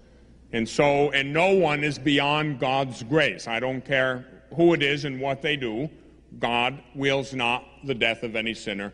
God wills to save everyone. I would love to catechize Madonna and put her in a convent someday, someplace. Pray for that. Okay, another question. I'm glad you're feeling better. Thank you. We prayed for you. Thank you. This is concerning a person who has shared with another person that they're having an adulterous relationship. But this person doesn't want to hear the truth. Okay? The person in that adulterous relationship doesn't want to hear the truth, and I'm afraid to say anything about it. Am I committing a sin by not saying anything? Okay, that's a good question. I'm glad it was asked, because sometimes it's hard to say everything in one breath when you're giving a teaching. It is true that we have an obligation to speak the truth, to defend the truth, but there are times you have to have some discernment. Okay, things are received according to the disposition of the receiver. Okay, there are times when a friend of yours, a relative, can be committing some terrible sin. Now you know it, they know it too, but you're uneasy. You can tell that they're not open. They're not receptive. If you would bring it up and say, why don't you stop that? Get away from that relationship. They'd blow up and distance you. You would drive them away. Now you pray about it. You pray about it. Perhaps you fast, you do penance, you ask the Lord for an answer, you invoke the Holy Spirit. I've had to do this many times. Now, after all, I'm a priest. Most of you are not priests. I have a doctorate in theology. Most of you don't have a doctorate in theology. Very often there are times when I can't do any more than you can. And I pray about it, and the Lord seems to say, back off, love the person, love them, pray for them, do penance for them, offer your sufferings for them, and they will then come in my time. Only God can change a heart.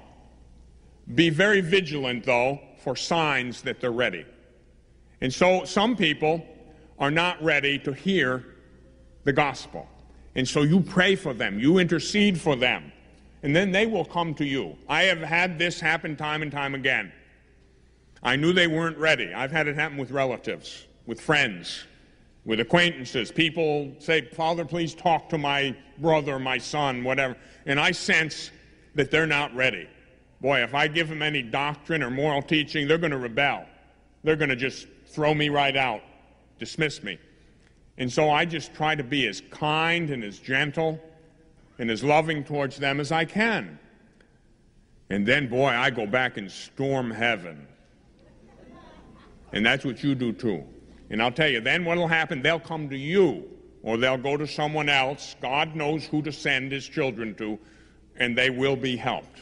Okay, so it's not a sin every time. When, don't feel that every single time you've got to storm in and say, you're committing adultery, stop that, you're going to hell. Oh, no.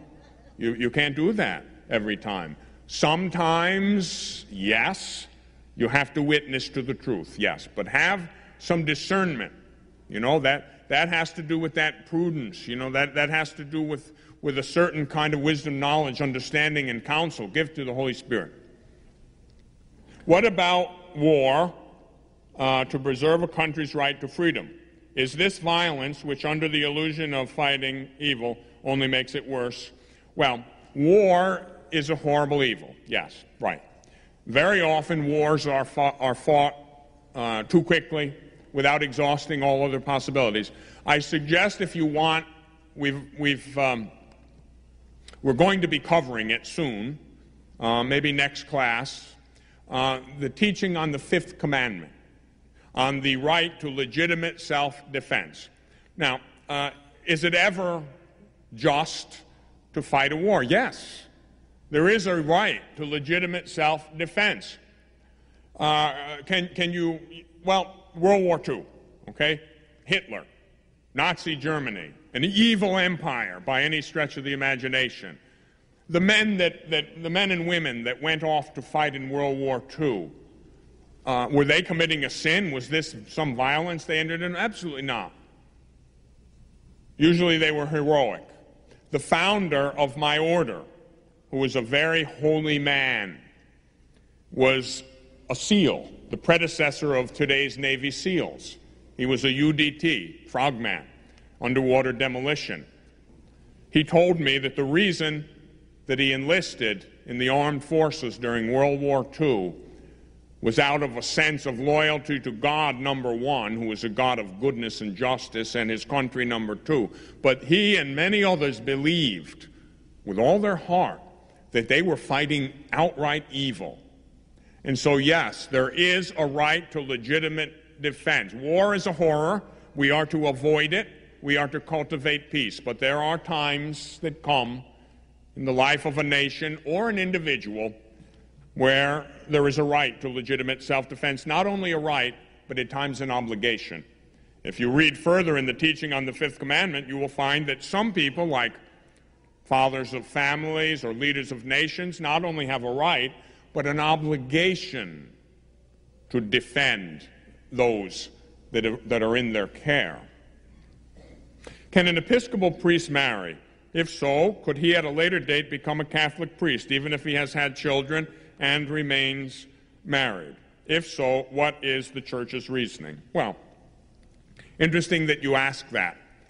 One of the great blessings I've been given lately is to have from three completely unrelated directions, three Episcopal priests get in touch with me. One or two of them was from different places in the country through Mother Teresa.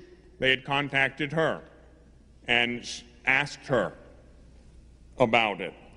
And the sisters in San Francisco, the Missionaries of Charity, referred them to me. So I'm dealing with this right now. Three different Episcopal priests. I had a letter from one this week.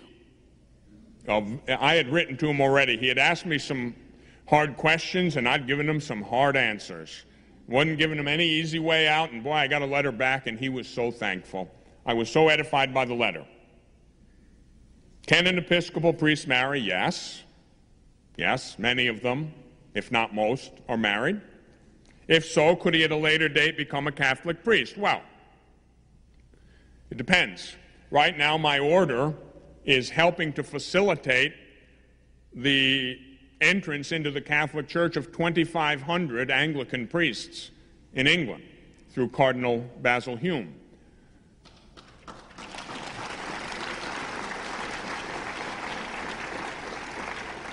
But there are requirements. Obviously, the man, the Episcopal priest, would have to believe what we believe. This beautiful letter I had this week from this man, if I had it, I'd read it to you. He said to the effect, "Dear Father, I was so happy to receive your letter, and even happier when I found out that you're loyal to our Holy Father, Pope John Paul II. For me, that's the acid test," he said. This is an Episcopal priest saying this. And I had told him about a certain school of theology that isn't so particularly trustworthy and a lot of dissonance. "Oh, I'm well aware," he said, "and I'm, working with that." And he said many beautiful things. Now, can an Episcopal priest in principle be brought into the Catholic Church? Yes, of course. It's been done, sometimes with their entire parish. All right? So what would they do? The man would study Now, they already know a lot of theology, but they would have to study an amount of Catholic theology to make sure they know what we believe. And then they would have to be ordained in the Catholic Church. Now, the question is, well, could they do that even though they're married and have children? Yes.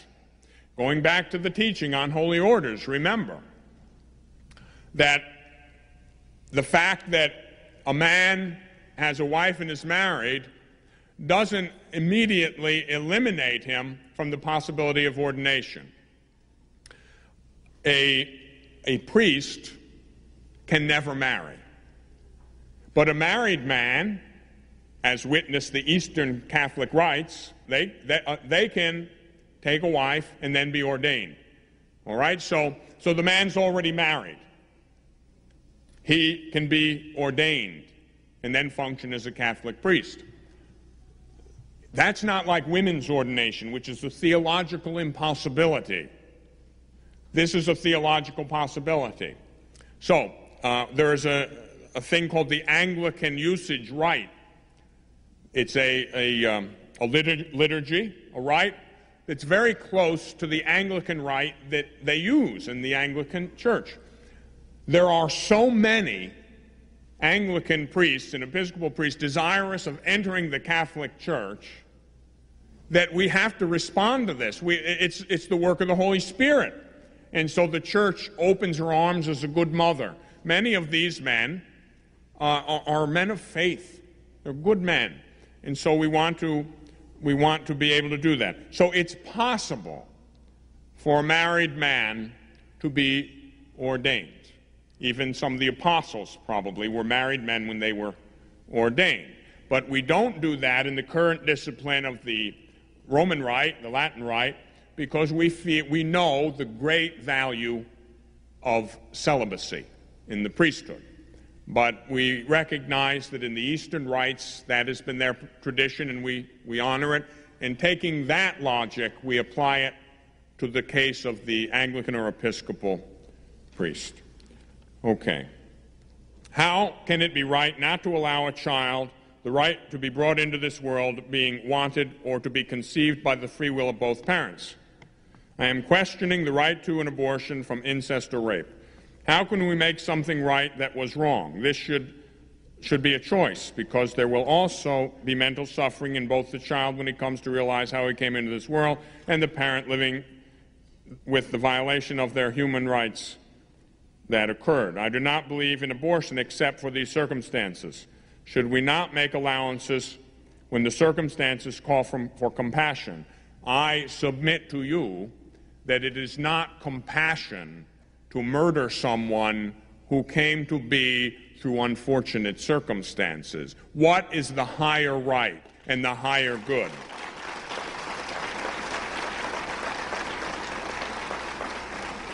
This is very dangerous thinking, and I know you asked the question because you're a good person and you're interested in doing what's right and what's compassionate and what's good. The highest thing there is existence. The most preeminent right or good is existence. Let's say we don't bring that child into the world. That child, sure, the deck may be stacked against that child, but I want to tell you something. The deck is stacked against a lot of us. A lot of us come into this world with all kinds of problems.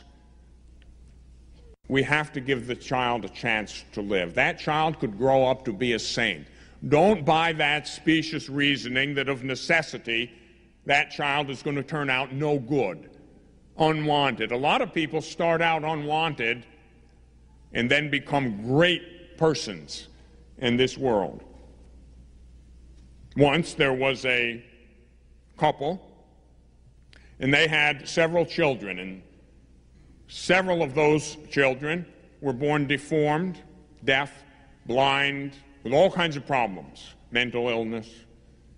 And finally, the doctor, the woman was pregnant again, and the doctor said, look, you've just had too much trouble. Now you've got to abort that baby. Stop this. You're hurting society. And so they were Catholic, and they prayed about it, and they thought about it, and they, no, we can't do it. We'll have the child. The child was born deaf. The child today is known as Beethoven. And some would argue that a great deal of good came to humanity through the life of Beethoven. Someone told me when we were at this retreat in Oregon last week, we were talking, and one of the young women said her mother conceived and was told there would be an ectopic pregnancy and that it was a danger to her life and probably that the mother would die. And so the doctor strongly encouraged a termination of that pregnancy because surely we need to preserve your life. And they prayed about it and they talked about it and they said, no, we cannot do that. The child has been conceived, the child exists, and so if I have to die trying to bring that child into the light of day, then so be it. And of course that child was the one telling us the story. And so it is true that rape and incest are horrible things. But do we add murder on top of those evils? What manner of logic is that? And so a human being is a human being, and that dignity and that grace and that gift transcends any other consideration. The good of being is a good which transcends everything else. Imagine, let me show you the logic here. Imagine someone would be conceived and born, and that person was destined to live a horrible life, rejected, a mother a prostitute, father a drug addict, come into the world like that, abused from when they were little. As a matter of fact, let's say they were born into a family of Satanists, and from the beginning those Satanists abused that child, and the father and the brothers of that little child, when she became a teenager, got her pregnant, and they used those babies in a black mass. And that person went from bad to worse and suffered for a very long time and carried the scars of it. If you had known all that would happen and you were the parent, would you say, no, let it not be? If you could have said in the beginning to God, no, let that child not come to be, would you say that? Many people would say, yes, I would prevent that. Bad choice. The person exists. And let me tell you, I know that person I described. And that person once went to confession to me. And that person once got baptized in the basement of a church by me. And that person followed me all around the country listening to us preach. And that person is a pillar of the church, and a good mother to her children, and a good wife to her husband. Would it have been better that she never be born? Well, some might think so for about 30 years. But there's all the rest of her life left to become a saint. And so we need to be careful with how we think. Do we try to be a saint, or are we already a saint? I have heard that before, and even St. Paul talks about the saints.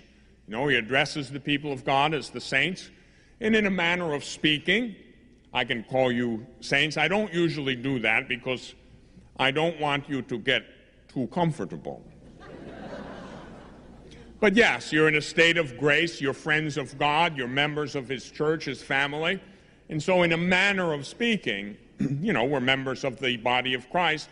We're part of the communion of saints, all those in a state of grace here, all those in purgatory, all those in heaven, communion of saints. But we're on the way. We haven't arrived yet.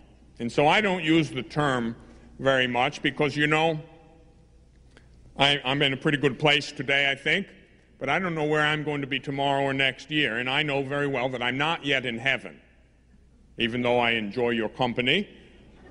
But I think we have something else to look forward to. When I get to heaven, then I think I can rightly be called a saint, because the saints are those blessed who are in heaven. And so I think after we've arrived, we can feel more comfortable with the terms.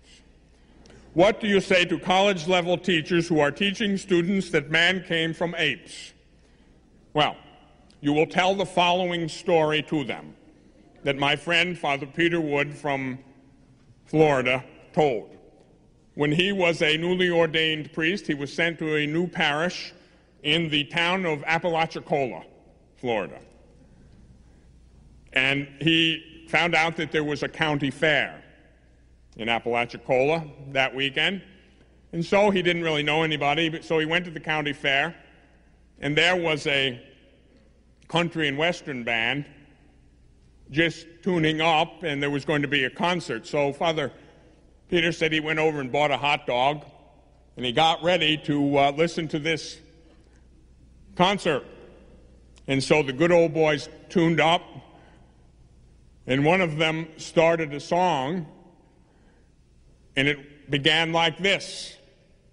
I ain't no kin to a monkey. Don't you dare call me kin to a monkey. No, I ain't no kin to a monkey. And so what you do is you learn that song, and you sing that to the teacher.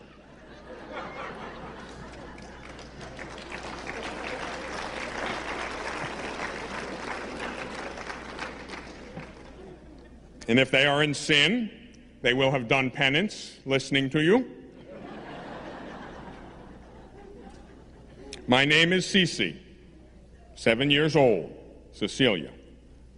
You are so good. I like you. Well, I like you too.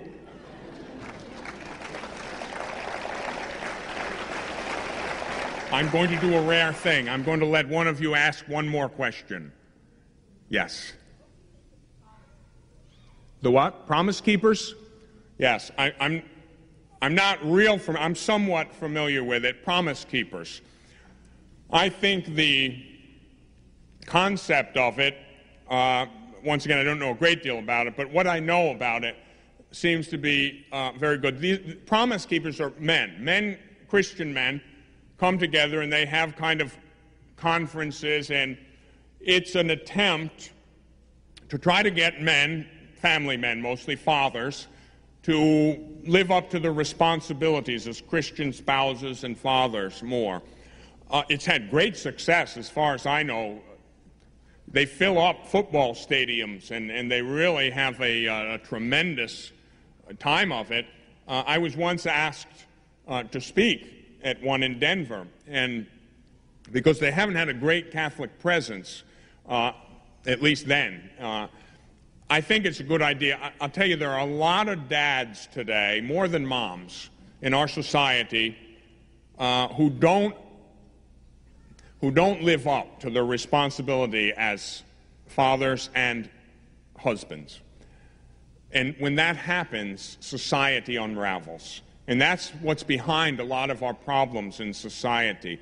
Very often, well, all the way across the board, but there's I don't know his name, but he's a Baptist preacher, African-American man. He's a wonderful preacher. I listened to him on tape when I was in Wyoming once giving a retreat. And this man was just tremendous. And he talked about men living up to their vocation as father, not abdicating it. And he talked about men not becoming womanized, sissified creatures. Be a man. Be a man. And live up to your responsibility as a man. Be a real husband to your wife and a real father to your children.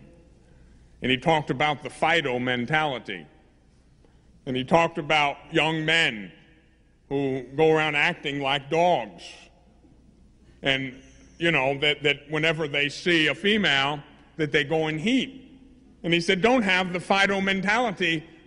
Your dignity is beyond that. And he talked in this kind of way, very simple, straightforward. He was really humorous. But I'll tell you something.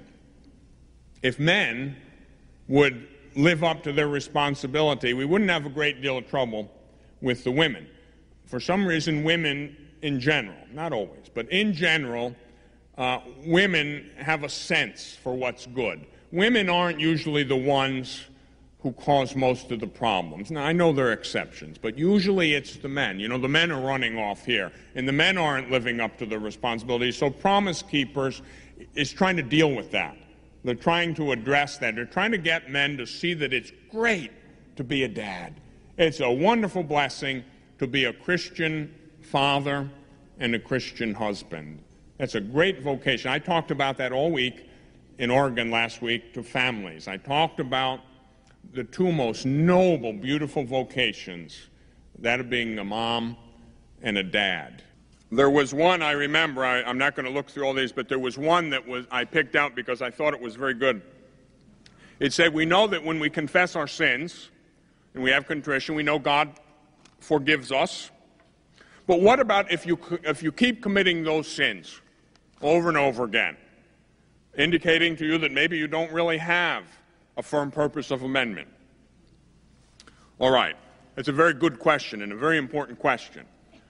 Very often, people get into a pattern of sin, and they do commit the same sins over and over and over again. It's like a downward spiral, a death spiral, and they can't seem to break out of it. And they hate the sin that they're committing. On one sense, you say, well, they love the sin. Well, they're doing it. But they hate it in a way. They wish they weren't. Jesus said, the man who sins becomes a slave to sin. People get caught in terrible mortal sins, and they can actually hate them. I've had many people tell me, Father, I commit this mortal sin habitually, and I hate it. Even when I'm doing it, I'm hating it and crying inside and telling God I'm sorry. And I sympathize with that. I sympathize very greatly with that. And here's the way you have to approach that. You have to do the best you can. Yes, you have to repent. Yes, as best you can, you have a firm purpose of amendment. But what you've got to do is never give up. Never become despondent. Never allow the devil to destroy you through that darkness which says, you belong to me. You'll never change. You're a sinner. Don't ever buy into that. You keep on fighting. Let me tell you something that gives me great consolation. I'm one of the biggest sinners that you'll ever meet. And my life has been a terrible testimony to serious sin. Most of my adult life, the last 12 years, God's blessed me, but I'm still a sinner. But for many years, I lived in terrible sin. You know, one day recently, I was reading, it was at one of the readings, I think on Sunday, or at least one of the Mass readings recently, where Jesus is asked, Lord, if my neighbor offends me, my brother offends me, how many times must I forgive him? 7? Remember? And our Lord says, not 7, I tell you 70 times 7. Now that indicates an indefinite number, an infinite number. 7 is the number of perfection. That's God's number. And God is saying an infinite number of times. Now look who's giving us counsel here. It's Jesus, eternal truth, God and Son of God. What's Jesus saying? You've got to forgive him an indefinite number of times. Oh, thank you, Lord. I know you will practice what you preach. That gives me great consolation. It's got to be true.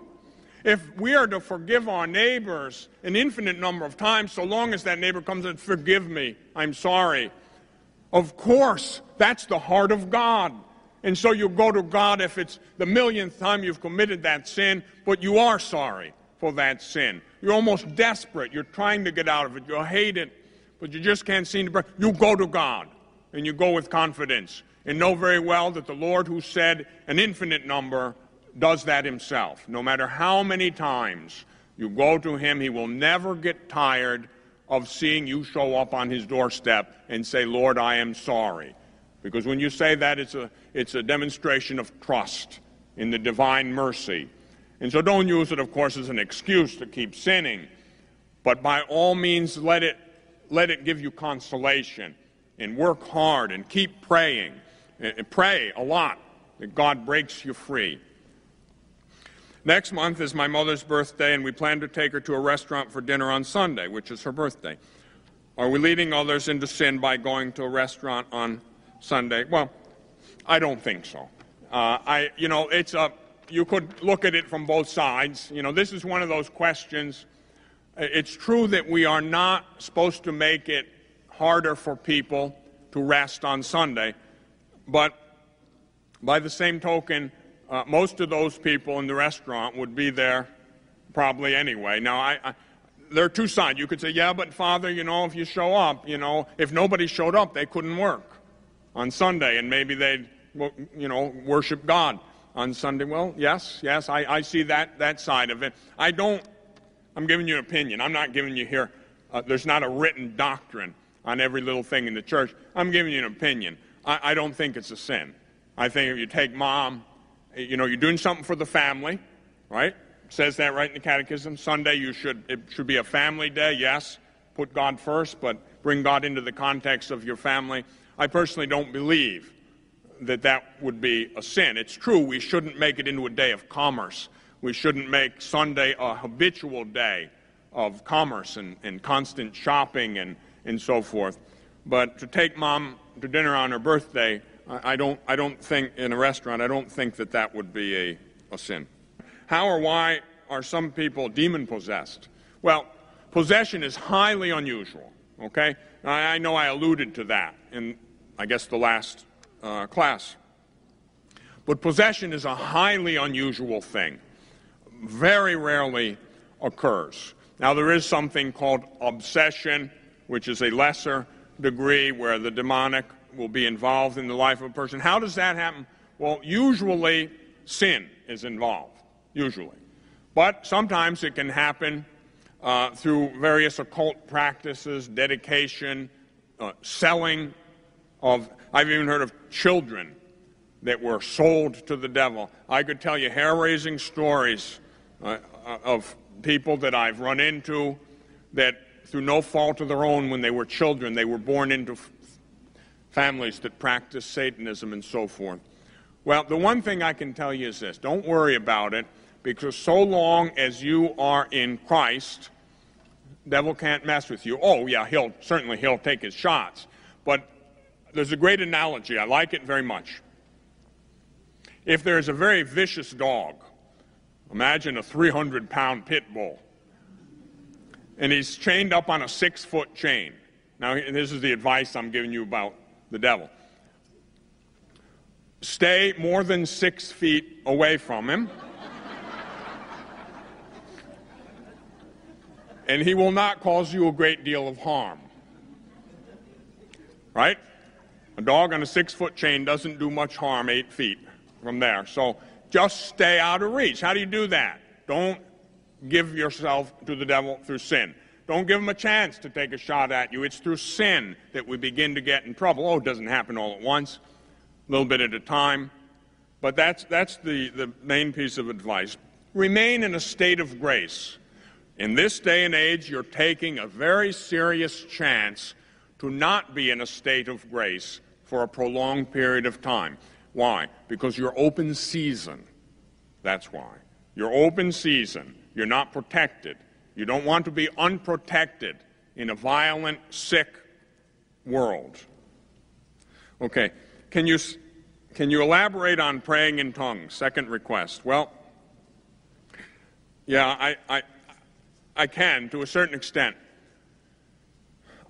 I can tell you from my own experience. Now, this is one of the things that is not, once again, as I said, not everything has a defined doctrine. The church does not rule on we sometimes wish that it would. We wish there'd be a book where there was a dogma that covered every situation in life, but we know that's not true.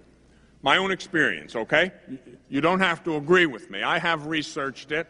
I have had experience with it. I have heard both sides of the argument.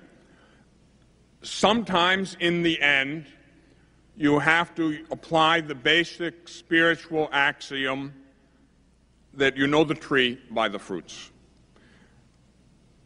On the second or third anniversary of my conversion, I was in novitiate.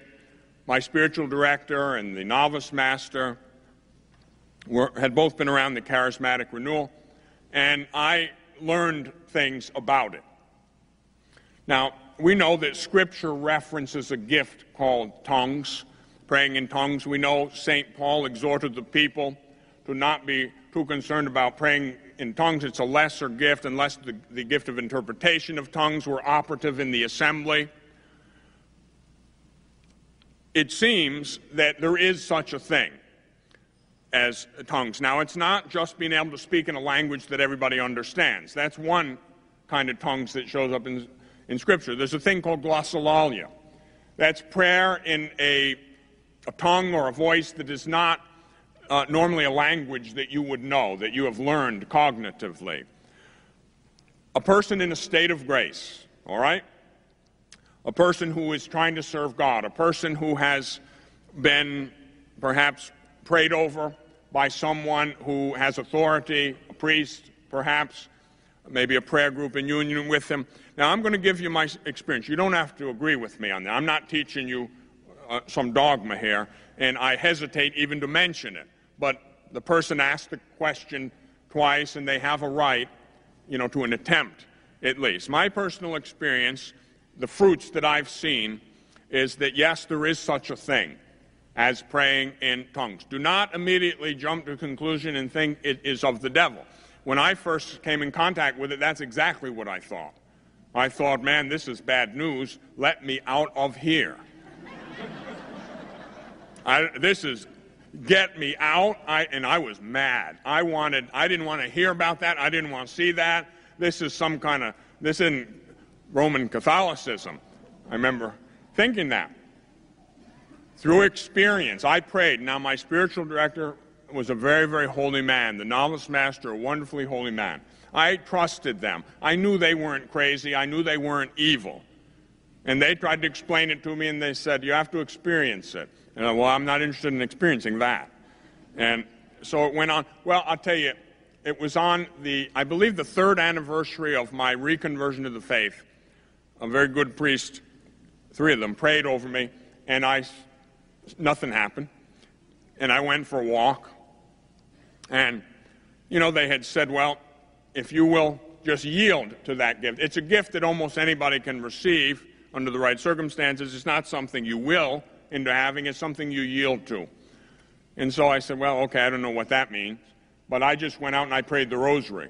Now, the rosary has always been my main form of personal prayer. It's vocal prayer, it's meditative prayer, and it leads you into contemplative prayer. It's the prayer of the gospel.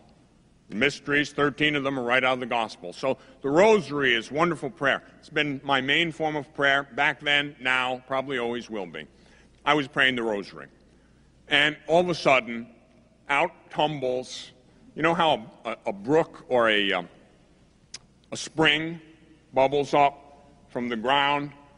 Well, this came out. Did I have control over it? Yes. Was it out of control? No, I could turn it on and shut it off. It was spontaneous. It was real, and I began to say, boy, I'm goofy.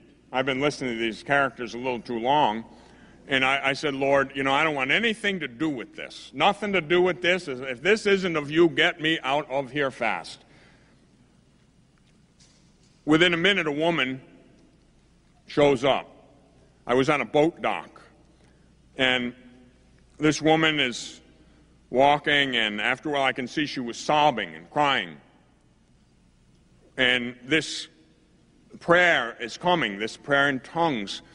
And I have had for a long time, at times, the infused gift of contemplation. And it can draw you into a deep peace, and that was happening. A tremendously deep peace was coming out of this prayer in tongues. And finally, this woman was sobbing uncontrollably, and I went over to her and I said, well, what's wrong? Can I help you? And she said, my life is a nightmare. It's a horror. I have no hope. I'm going to kill myself. I'm suicidal. And I began to talk with her. And I began to tell her things about herself. God gave me words that didn't seem to be my own. Maybe they were his. I don't know. The woman changed. In an hour, she was smiling. She had hope. She came to Mass every day. Every day, every day. That was the first thing that I ever saw happen. I said, well, maybe that was a coincidence. After all, she could have just walked out there. No big deal. The next Sunday, I was, after Mass, making my Thanksgiving, walking down that same trail through the woods down to the boat dock. And out of another trail came a young woman. I was praying the rosary again. And she said, well, let's pray together. And so we prayed the rosary together. And we continued on. The rosary stopped, and then we just were silent. And I began to pray silently in tongues. And then I said to her, how long have you felt you've had a Carmelite vocation? And she looked at me and she said, well, how did you know that? And I said, well, I don't know. And I said, and certainly you belong at Carmel in a certain place in New Jersey. And she said, how did you know? I have an appointment there on Wednesday. And now, I don't make a big deal out of these things. Maybe you could say, another coincidence, Father. Okay, I wouldn't argue with you. I don't push the point. I'm not pushing it. I had several things like that. And I concluded, and I don't push it, and I don't, tell you have to do that or you've got to pray in tongues. No. But my personal experience has been very positive. I have had many, many encounters with the forces of evil. Many, many times. Spontaneously, I would begin to pray in what's called rebuking tongues. I have seen the power of God work through this. I have seen them run. You ever see a demon set on fire by the Word of God? I'll tell you, it's something. I'm telling you, there's power in it. You've touched on something. I never talk about this. I never talk about it, and maybe I should. I stick to the doctrine of the faith. You know that. I try to teach faith and morals right out of the book. I try to go right by it. But, every once in a while, somebody will ask a question, it pushes a button, and you know me. I don't usually hold back. I've got to tell you the truth. This one you don't have to accept if you don't want to. You don't have to believe me. But I can tell you I've had experience with it. I've had long experience with it. I've had hard experience with it. I have seen the power for good, the power to rout evil. And so I tell you, yes, there is such a thing. It is a gift which is very humble. It is a gift where you yield to the power of God. We are very rational creatures, and we should be, but that doesn't mean we want to become rationalists. That is not a good thing. We become the kind of people, unless I can see it, I don't want to accept it. Unless I can think everything out perfectly, I don't want to pray it. Unless I'm in charge, I won't do it. Well, I say to the Holy Spirit, you are the Spirit of God. You are the breath of God, the Ruach HaKodesh, God's holy breath, the life of God, and you can breathe through me. I am merely an instrument of God, and if you, divine Spirit, breath of God, want to go through me as a poor instrument, then do it. And very, very often great things have happened. What is it? It's God using the instrumentality of our poor little finite human nature to make beautiful music for God. The Holy Spirit knows how to discern the deep things of God. We know not how to pray. The Holy Spirit prays through us with groanings and utterances that are beyond human reason. God knows how to pray to God. And it's really quite a humble thing to accept that and to allow the Holy Spirit to work through you, lifting up praise, adoration, thanksgiving, and imprecation to God. So what do I think personally? I've been through it. I know something about it. Yes, tongues is an authentic gift in the church, but, it's not the kind of thing that you can quantify. You can't put it under a microscope. You can't measure it. And it's not something you're going to find in a number in the Catechism. But there are many things that aren't laid out in detail there. You don't have to accept it. I'm not teaching this as something you must accept. I'm just trying to respond as best I can to an honest question with an honest answer.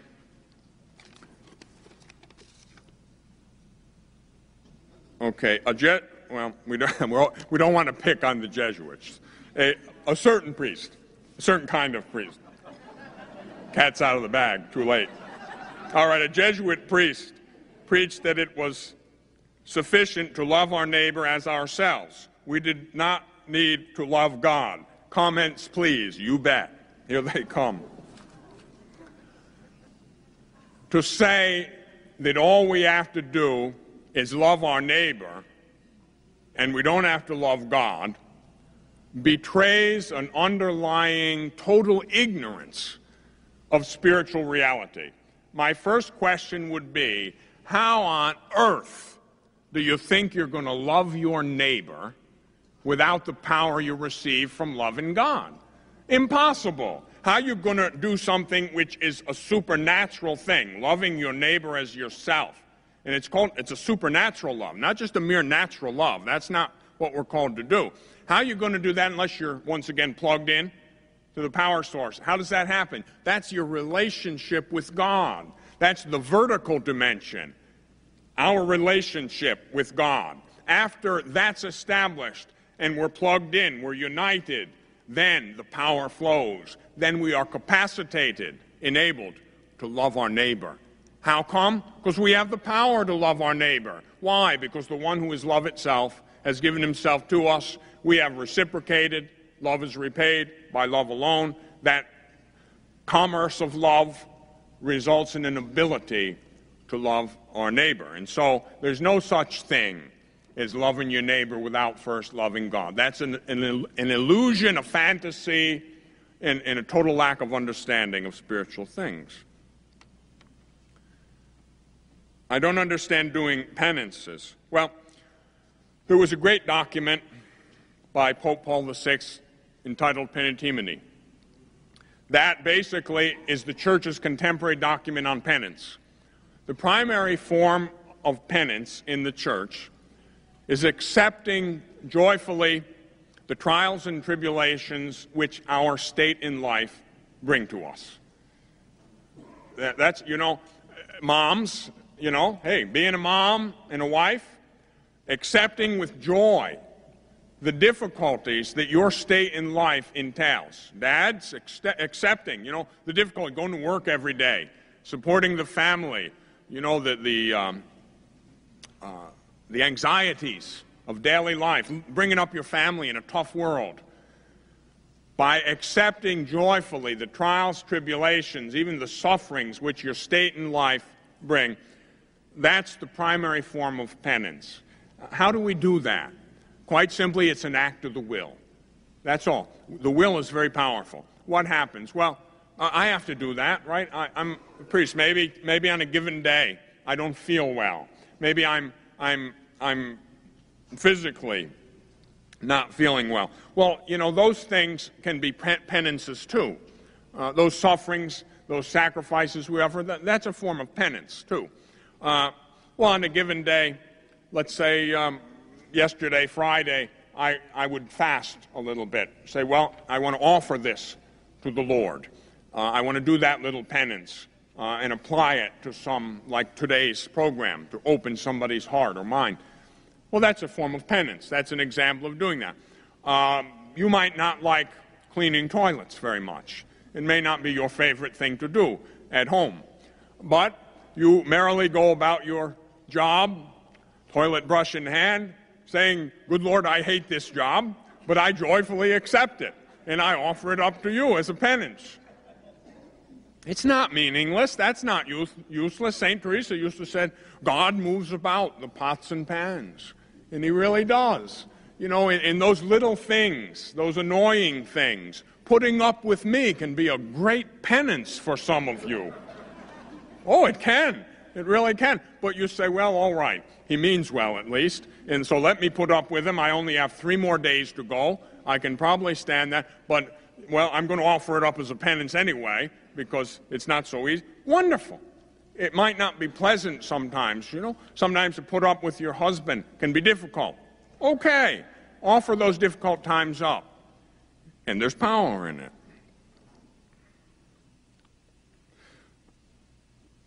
Okay, could you please repeat what makes law authentic, then define what competent authority is? Okay, it's a good question. Authentic law is law which takes its origin from the divine law. Now remember that God is truth. God is the good. Anything that's true and good subsists in God, takes its origin from God. An example of something that isn't really authentic law, Wade versus Roe, and the law legalizing abortion. Is it law? Is it authentic law? No. No. Is that a real law? No, it isn't. Why? Because it doesn't have its origin in divine law. It is not part of the natural law which manifests divine law. And so it's not authentic law. It's not in accord with reason. Let's face it, as I've said many times to people, and I have great sympathy for women who are suffering, they're scared, there are all kinds of reasons why they're afraid maybe to have the child. I sympathize with that. But I say, what do you think that is? Remember, law has to be in accord with right reason. What is that? And what are you doing to that? This thing now about partial birth abortion, an unbelievable, heinous abomination of a crime, that could be legal. That's when you know a country has totally lost its moral mind. When something like that is legal. That's the law of the land.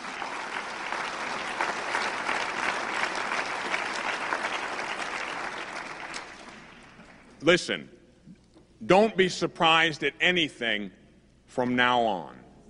From now on, to murder the elderly or someone who doesn't have blonde hair or blue eyes, oh, that's nothing.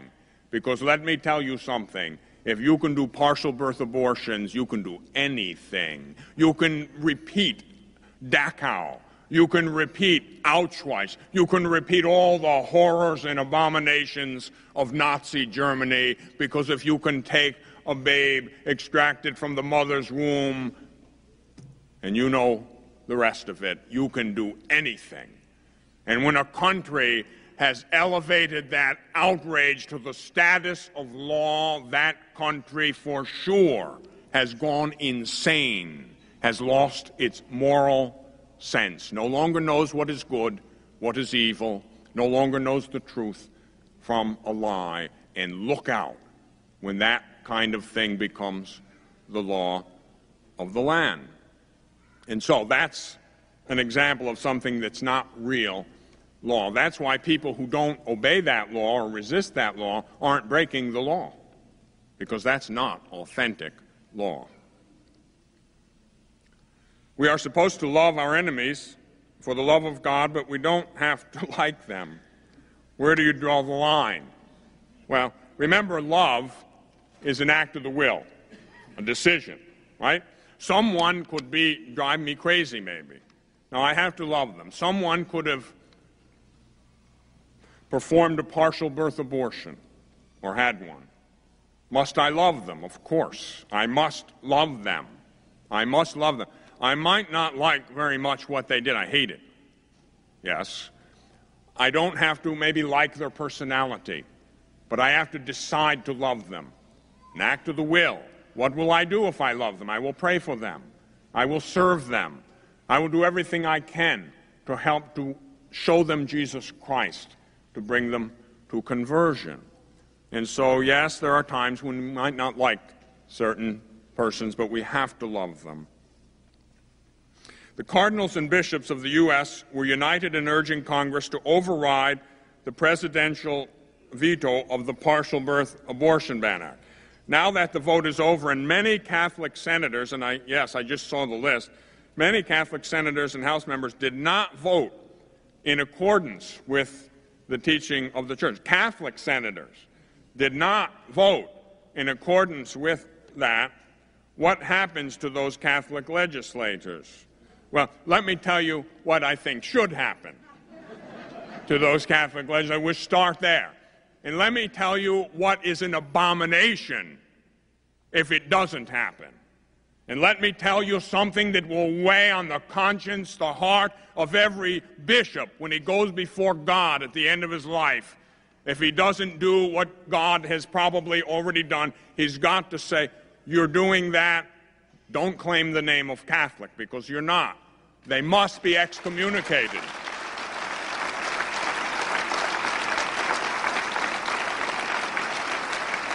It is absolutely impossible, it is inconceivable, it is unjust, it is an outrage that any senator, that any member of the House who's Catholic or Christian can vote not to ban partial birth abortion. In other words, that's saying, let's do it, okay, fine. They must be excommunicated publicly. The scandal is public. The remedy must be public. And there's no other way. And the bishops have got to do that. The bishops have got to do that, not acting out of respect for man, but for God. And this is something that we may see. When we do see it, we may see some serious recriminations from the point of view of government. Well, you know, let it come. From the beginning, it was never easy to be Christian. It was never easy to follow Christ. It was never easy to spread out your arms and climb on a cross. But we know that the story doesn't end there. It goes towards resurrection.